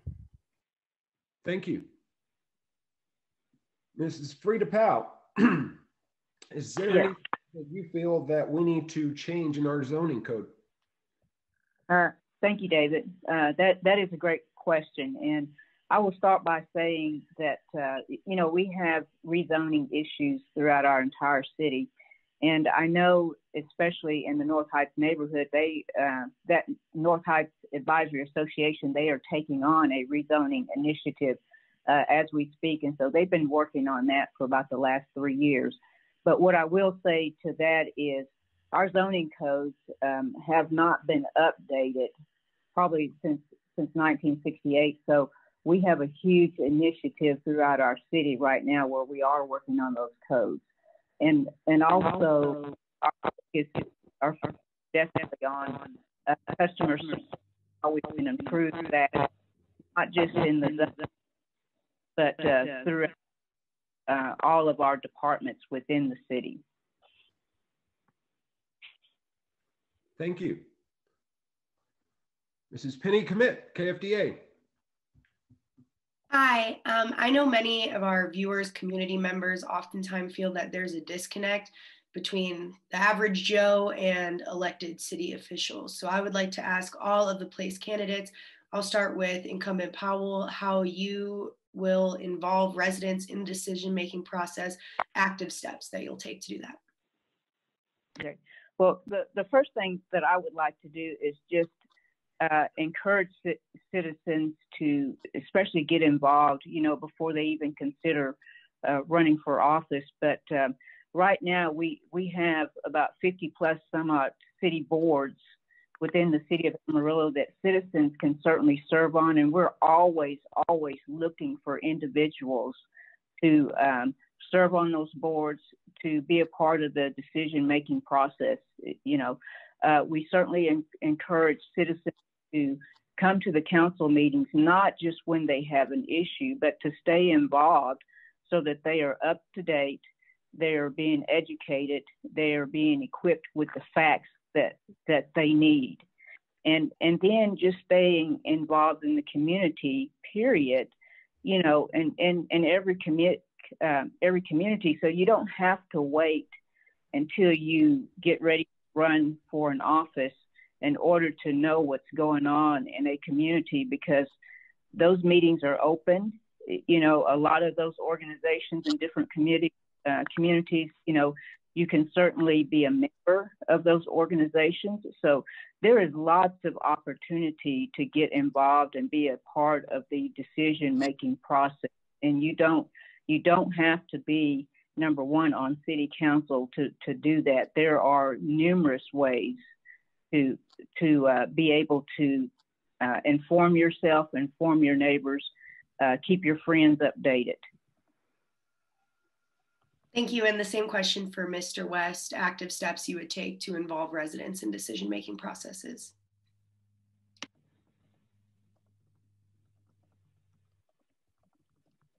Mr. West, I think you're muted. I think one of the easiest things we can do as part of local governance would be to bring the city council meetings to the people, doing town halls, bringing those city council meetings to their neighborhoods at times they can actually participate and that are easily accessible is one of the things we could do. Thank you. And I will finish off the same question to Mr. Jason Fulgerson. So there's all of the predecessors, Mr. Powell and Mr. West, both give good answers. I want to build on that and say that the first thing is to get people involved. And I know the city council meetings have been in the mornings and in the afternoons. And I understand there's probably a reason for that, but a lot of people, especially me, can't go because we work. So I want to see those meetings moved into the evenings or held on weekends. And I like what Mr. West said about having it in different locations so that people have more access. I think that's a good idea. And there's nothing wrong with live streaming it, but I really want them to be in person where there's plenty of time for the public to comment. And also, it's really easy to create a Google form opinion poll and send things out to the community to ask questions and give them a chance to get on their Facebook or their Twitter and answer real quick when they have time. Thanks, everyone. Thank you. Mr. Williams. We're still dealing with place 2, correct? Yes, sir. Okay. I would just like to know what makes you the best choice for and the best candidate for the position you're running for in place 2. What do you think your attributes are that make you the best out of the field? And let's start that off with Mr. Fogelsong. Well, I think I'm the best because I'm me, and to really say that I'm better than the other 2 candidates, I don't want to run anybody down. I'm honest. I'm going to do my best to be transparent and reflect the community that elects me if they choose me. And I'm not afraid to admit that I don't know something or own up to it when I make a mistake. Like when I said earlier, like the mayor pointed out, not everybody lives in the southwest side. Hey, I stand corrected. I'm okay with backtracking and fixing things, and I want to hear from the people directly. And I haven't done as much as some others have to be involved in the community, but I do teach and I do, well, COVID kind of ruined it, but I do go out and do political events and things like that. And I'd like to be more involved with more people beyond just, say, Republican Party politics. So I want to be available, and I'm here for you. I want to hear from the people. Mr. West, same question to you. What makes you think you're the candidate, the best candidate for place 2? I think if you talk to anybody that knows me, they'll tell you just how far I'm willing to go to, be helpful and be useful and be their advocate. And I'm going to do the same thing on city council. It's not going to I'm not going to limit it to anyone. I've already given out my phone number and my email address for everybody that wants to contact me and ask questions. And if they need help right now, I'll help in any way I can. And that's not going to stop. And for our incumbent, Ms. Frida Powell, would you please answer that, please? Yes, sir. Thank you.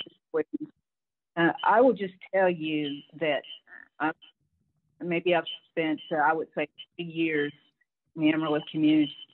And so since the late 80s, early 80s, I have been volunteering on various boards throughout our city as far as nonprofit is concerned, and then also government related. I have worked to prepare myself before serving on city council. I would attend the city council meetings all the time. I was involved on city boards the majority of the time as well. I purposely and myself in every community in Amarillo, and I attend many meetings. So as an now being 4 years on city council, I am very transparent. I'm very approachable. I'm very respectful. I respect others. I care about my reputation, care about my credibility, and I try to exhibit that every day. But at the end of the day, for me, it always starts at home and how you are raised. And so I have tried to be a great role model, not only for our citizens, but for our young individuals, that are going to come after. So I hope that I'm a good example. I hope that I'm doing a great job. And that's my focus is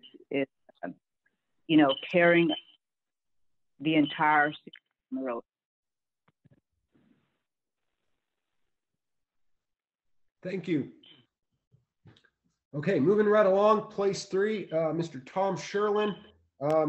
Where is your favorite place to spend time in Amarillo? I love to spend time in our city parks, around different neighborhoods. I love to walk, and I walk in different neighborhoods in the community, get out and meet people as I walk by and things like that. I really enjoy going to the libraries here in town, and as well as I love all the different homegrown restaurants we have in town. Those are the things I enjoy doing. Thank you, sir. Mr. Eddie Sauer, where's your favorite place to spend time in our city? Honestly, the very favorite place to spend time is going to be with my wife. We spend a lot of time here at home. We've made our home in Bivens a place where we like to spend time with our friends, and we do things that are very much involved with our community through there. We've got several different restaurants that we love to go eat at. One of our other favorite places is actually a little bit outside of town. We'd like to take advantage of Palo Duro Canyon every opportunity we can. I mean, that's probably one of the most beautiful places in the United States, and we need to be having a part of that. So I would tell you that those are some of our favorite places. We walk at least 3 or 4 times a week for 3 or 4 miles, and just out through the community, and it gives us an opportunity. The other day we did that, and we figured out we probably shouldn't do it on a Sunday afternoon, because what was originally supposed to be an hour walk was about a 2-hour walk by the time we got through running into a lot of different people that we got the opportunity to talk to. So, there's a lot to offer in Amarillo. We've enjoyed whenever Hodgetown opened, and we bought season tickets, and that's a great place to go and spend time with friends and enjoy what the city has to offer. I could kind of go on. There's a lot of places that you can go and have a Thank you, sir. Okay, Mr. Williams, KGNC, take it away. Thank you, Mr. Sherlin. Can you tell me why you're the best candidate for this position? Well, I can't honestly say I'm the best candidate for this position, but I will say I'm willing to bring new ideas. I'm coming from a business background. I'm willing to look at new ideas, bring new ideas to the council, and see what we can do to make things better. I would love to have the opportunity to listen to the people and bring their ideas to the table. I think for practically the last year, our council has almost been unapproachable due to the fact that of the COVID, which I think to the COVID, a lot of that was over exaggerated. In my opinion, there's no reason now we can't be having meetings. You can have them 6 foot apart. You can have people there with masks on. I think sometimes the COVID has been used as an excuse to separate the city council from the people itself. I have listened to a lot of the Zoom meetings that they have had. I've read all the agendas, but yet I don't get to hear much from the people. And I think a lot of that has been used to further their things that they want to accomplish. I disagree with it. I think we were talking a while ago about the COVID. I think for the practical purposes, they did a great job getting the shots out and things like that. But also in doing so, I think there were quite a few missteps, as the mayor said, but then there were a lot of great things they did as well. I think one of the biggest problems we had was allowing the workers coming in from the meatpacking plants just to be allowed to get off the bus at Walmart. And I think that's where our super event started from. And that should have been shut down. We knew it was happening 2 weeks before we actually shut it down. The reason why I think I'm a better man for the job, I'm not going to be a yes man. I'm not always going to say yes to everything. I'm going to analysis. I'm going to think about it. And I'm going to go to the people before I find out, answer any questions. Also, I believe the citizens should have the ability to vote on any tax increase instead of just being shoved down their throat from the council down to the citizens. I believe citizens should have a say. Take the case to the citizens. Ask them, do you want this? And here's what it's going to cost. I'll leave it at that right now. Thank you, sir. Okay, we're going to go ahead and move right along for the sake of time. Place 4, Ali Ramos. This is a yes or no question for you. Do you support the City of Amarillo's connectivity initiative to expand broadband access throughout the city? Yes or no? Yes. Mr. Smith?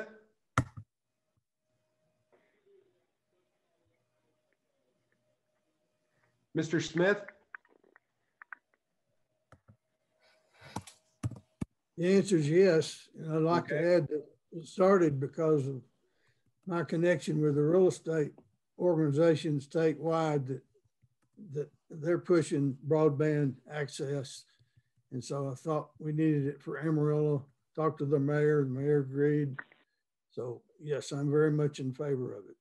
Okay, thank you. Mrs. Sharon Delgado? I am, as long as there's no health concerns for our community. I think we have to look at the risk. And then if there's no risk to being near large transformers and cancer producing or anything like that, I think we have to really examine that to make sure that it's safe for our community. Thank you. Mr. Richard Herman?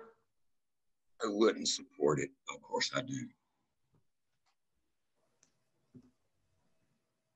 Okay, thank you. Mr. Chuck Williams. You know, in the talking about this broadband, the situation with the broadband, is it, in your my way of thinking, is this something that you can actually put on the table as feasible infrastructure to the city of Amarillo, and not just to the schools, but overall? And I'd like to start out with Mr. Smith on that one, please. To answer that, that's still under consideration. The city has presented this concept to the school system, and they understand they have either given or loaned computers to every student, and they've set up 2 buses to be an internet place and go out to the parking lot of the school, and students can connect to the internet there. But that's the vision is to make this available for everybody.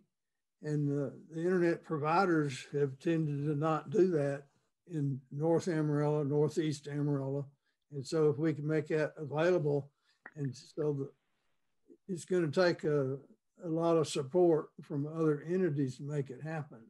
But yes, it's very feasible that it could be even up and working in August or September, possibly.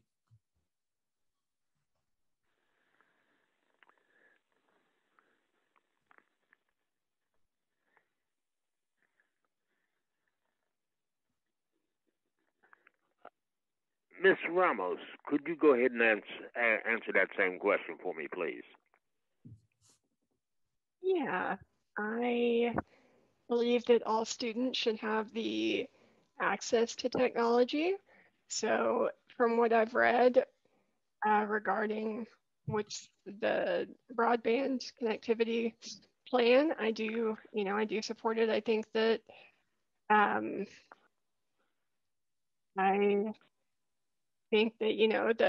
the base of education right now with the pandemic is it's all technology and virtual, and I am in support.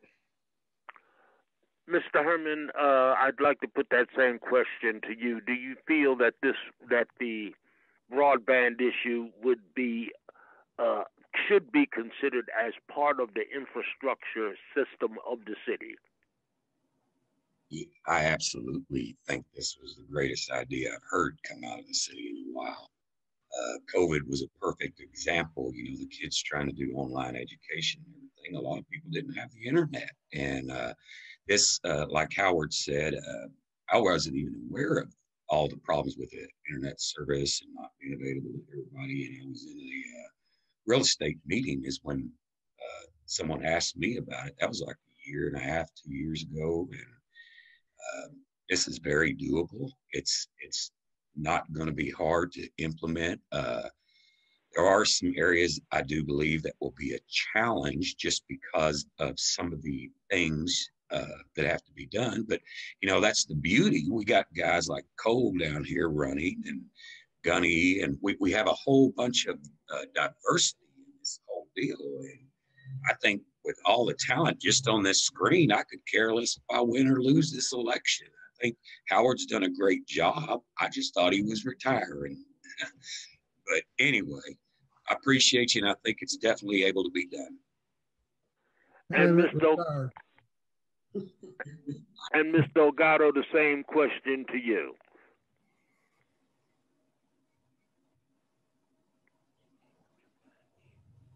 Sorry, I thought I answered the question on the broadband. I do think we should have access for all kids.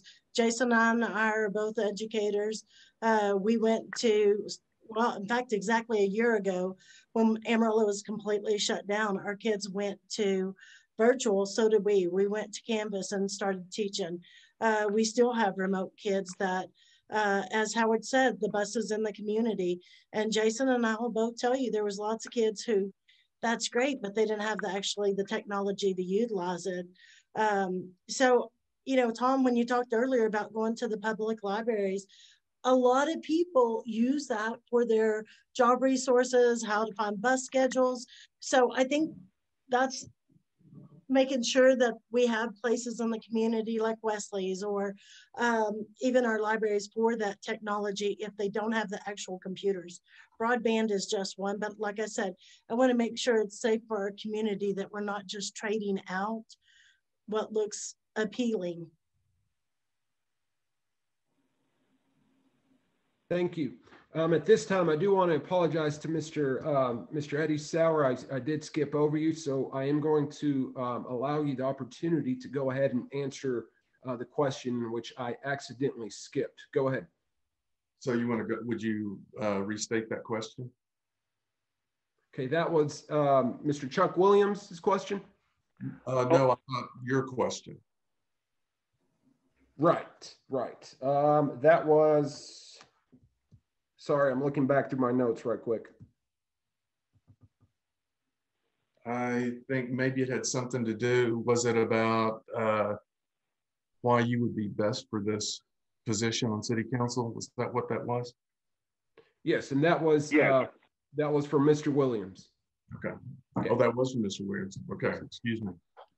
So the way that I would answer that question is this. I've been on city council for 4 years. I'm very passionate about our city. I'm very proud of what we've done for the past 4 years. I think some of these things are really great that have occurred. There was a statement made about the taxes. So the first thing that needs to be made real aware is whenever I stepped into office, the top 30 cities of Texas, we were the #2 lowest. And currently we are still the #2 lowest tax rate in the state of Texas. Our first 2 years, there was a tax rate increase, and that tax rate increase was directed directly to the bonds that were approved on Proposition 1 and Proposition 2 in 2016. So then the next thing that ends up occurring is, because of those bonds, now then we have to also, we have to put 10 new firefighters in. We need to have 3 new animal control officers that need to be put in and we've got equipment that's got to be in these buildings, and that's not paid for by the bond issues. And so in the next year, we then also made there was a small tax increase, and that small tax increase allowed us to fund 16 police officers, allowed us to fund the 10 firefighters, the 3 animal control officers to make everything work. Plus, also at the same time, we are still adding on and paying for the Proposition 1 and Proposition 2 that the voters chose for. So when we look at this, we have put all of these things have gone in front of the voters, except for that small portion that was there also to fund redoing the Thompson Park Pool. The problem with the Thompson Park Pool is we couldn't wait, because it would have taken us another full year. Once we got a good plan, we would have just maybe voted on it last November instead of having it open for the entire public. And so that was a choice that is given us to make. And so it's very important that that be taken care of. The next thing is we can talk about the Civic Center. Yes, we did. We brought that to the public. So to say that that we're making tax increases without going to the citizens is absolutely ludicrous. We have done exactly what they have asked us to do. And in moving forward, we will continue to work and strive and keep our tax rates low. We will work to bring more businesses here, because the more that we bring in sales tax revenue, the less we have to talk to our people in the city about what our tax rate is. As far as, let's talk about the meeting part of it. Well, the meeting part of it is if you look at where we meet currently, there is not enough room to get very many people in there if we're going to consider social distancing. If you look at the dais, you can't even put the 6 of us on the dais 6 foot apart, much less get the other people that need to be there, because every thing that is spoken of during our meeting, we have to have the experts from the city there to address any questions that we as council would have for them. So therefore, we don't have enough room for everybody to be housed based upon our current situation with COVID and with social distancing and with wearing masks. So we would have to then go to someplace like the Civic Center or someplace like that, and we don't have the setup to allow that to happen. So the first thing that's got to happen is we have to happen what's happening Monday, which is it's being released that all adults will now be available to be able to have the vaccination. Once we get 6 weeks down beyond that, then you will have been past the second one, plus 2 weeks. Then we can start talking about, can we move back in and meet again? Because now we'll have people that will be vaccinated. So moving forward, there's so many things that we still need to get done in Amarillo, and I have that ability to help make for sure that we keep going forward. So that's why I believe that I'm the best for this position. Thank you, sir. And I do apologize for skipping over you. Okay, at this time, we are going to take some questions that we received from the public, and we are going to have our IT administrator, Mr. Bill Glover, read those out loud. Thank you. And these are coming from our stream on our Facebook page, Amarillo NAACP. You can join, you can go there after the meeting if you would like to provide more written answers or more thorough answers. But this we'll make an attempt to get some verbal answers here just during the meeting. The first one up is from Lyle Brinson, is asking, as the city grows larger, what can the city government do to reduce the food deserts here? Does the state open meeting rules promote discussion or reduce discussion from the public during government meetings? So there's really two questions there. I think we've already talked about the Open Meetings Act in other questions. So let's talk about the food deserts just for a moment. And I'd like to start that off with Mayor Ginger Nelson, if you'd like to respond to that. Yes, great question. I just this week had an hour and a half long meeting with Patrick Miller, the president of the NAACP. I asked him to meet with me and a local leader here in our city who works with an organization that feeds children. And we just want to start conversation. Those conversations have already been started. What I told that leader was the last thing that I wanted to do was to come in and make things harder by creating a task force or a committee to look at it when they're out in the public doing the work day in and day out. I learned a lot from that hour and a half meeting, and I really appreciated President Miller's time that he spent learning also. The truth is that it doesn't necessarily mean we need brick and mortar stores to meet those needs, because our world is changing and it's trending toward digital. So if we had digital platforms where people could access food sources, and that's what this organization is creating, if we as a city can close the digital gap so that every citizen has broadband access, then they begin to be able to access services that are digital based. So nonprofit organizations like the one we spoke to this week don't have to spend money building brick and mortar stores. They can just have a warehouse where they fill things digitally, and it saves them money. They can reach more people. They're not as restricted neighborhood by neighborhood across the city, and the city can partner with that by helping to provide broadband access. So food deserts are real. We have them in our city, and I'm part of conversations right now that are in big projects to work on this issue. For bringing this question up. Thank you, Mayor Nelson. And now I'd like to open it up. Does anyone else want a moment? We'll have 1 minute. I'll ask the question to one person, then we'll have a minute for any responses. Does anyone else want to comment on this question about food deserts? Okay, we can move on to the next. Oh, go ahead. Sorry. Yeah, I would like to comment. I know that it is really difficult to find fresh food, and I know that Mayor Nelson mentioned that in certain parts of town. I don't know what the development is as far as what's going on in the plans, but I do want to make sure that all parts of town have equal access to meals that are not just like prepackaged foods from convenience stores. I know that some cities have like bus stop farmers markets, co-ops, recovering food wastes to provide culinary skills, which I know the new Career Academy, I think that there's going to be a culinary program. So that's really exciting, and that's my answer.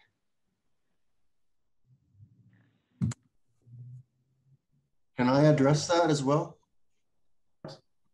Yes, can I address that question as well? Yes, please. Okay.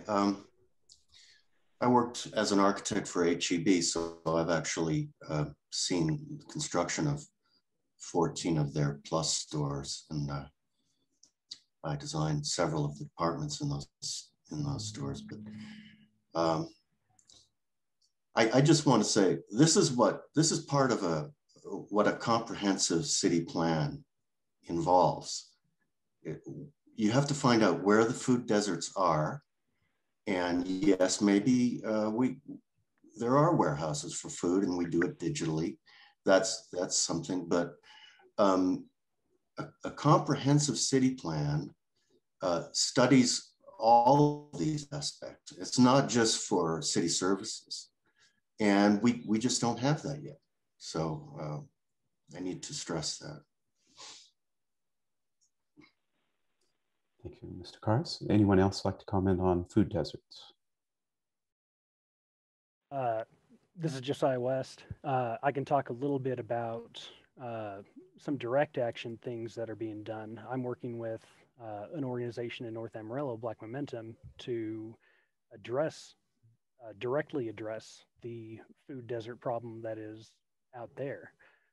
Part of the way we're addressing that is we're in the works of building a community garden to give free produce to families that are in need out there, as well as to provide produce at low cost to local Black-owned businesses that are out there. I'm also in talks with several other organizations to be doing the same thing. I think there needs to be a lot of direct action on the parts of private citizens, private organizations, and I think there needs to be efforts from the city to help with that process, whether it's as simple as, you know, incentivizing people being good neighbors in that way, or you know, helping advertise and promote the efforts of organizations and private citizens in those communities that are trying to address food deserts. Thank you, Mr. West. Are there any other comments on food deserts before we move to the next topic? I have a thought real quick. Listening to Mayor Nelson's talk about the digital aspect of you know, a food warehouse where they don't have to build a brick and mortar store. I know we have Cornerstone Outreach and we have other programs that do provide help to people. And I know a lot of people in town work multiple jobs, or maybe they can't get transportation or can't get away to go and pick up these food boxes. And I don't know if the city would pay for it, or if we use volunteers or have to find somebody else, but it's possible that this change to a digital platform would make it possible to have deliveries done so that people don't have to worry about not being able to leave their homes or not have childcare or missing work to get the food that they need. Thank you, Mr. Fogelsong. Do we have any other comments on food deserts? All right, moving on to the next question. Would any candidate be willing to restrict building permits in one part of Amarillo to get businesses to look at other parts of town? And I believe, Mr. Herman, you've already answered this in text. Would you like to comment first? You re-ask the question. The question is, oh, and I should have said, this is from Tara on Facebook. Tom, oh no, I'm sorry, wrong one. This is from Lyle on Facebook. Would any candidate be willing to restrict building permits in one part of Amarillo to get businesses to look at other parts of town? I wouldn't be willing to do that at all. I think it's something, when you go restricting, that's kind of against our Constitution in the United States. I think what I would prefer is to see incentives to encourage growth. You know, we keep talking about the north side of town and everything, and I would actually like to see us chase after a large, you know, Six Flags, something like that to be brought here. I mean, we have, 5 states that feed into the panhandle and everything, and I think we're ready for something like that. Or go to our existing Wonderland and maybe get some private investors, and, you know, just getting something like that in the community will actually improve the growth in that area, the north side. We've done a lot on the east side, I've seen. We've done a lot down 6th Street, but I think the area we've actually neglected the most is the north side of Amarillo. There is a lot of vacancies and everything. Gunny, I know you've seen it up there, and I know Frida's seen it. And I was going over to see Mary Pride, and it's almost, some of the area looks deserted.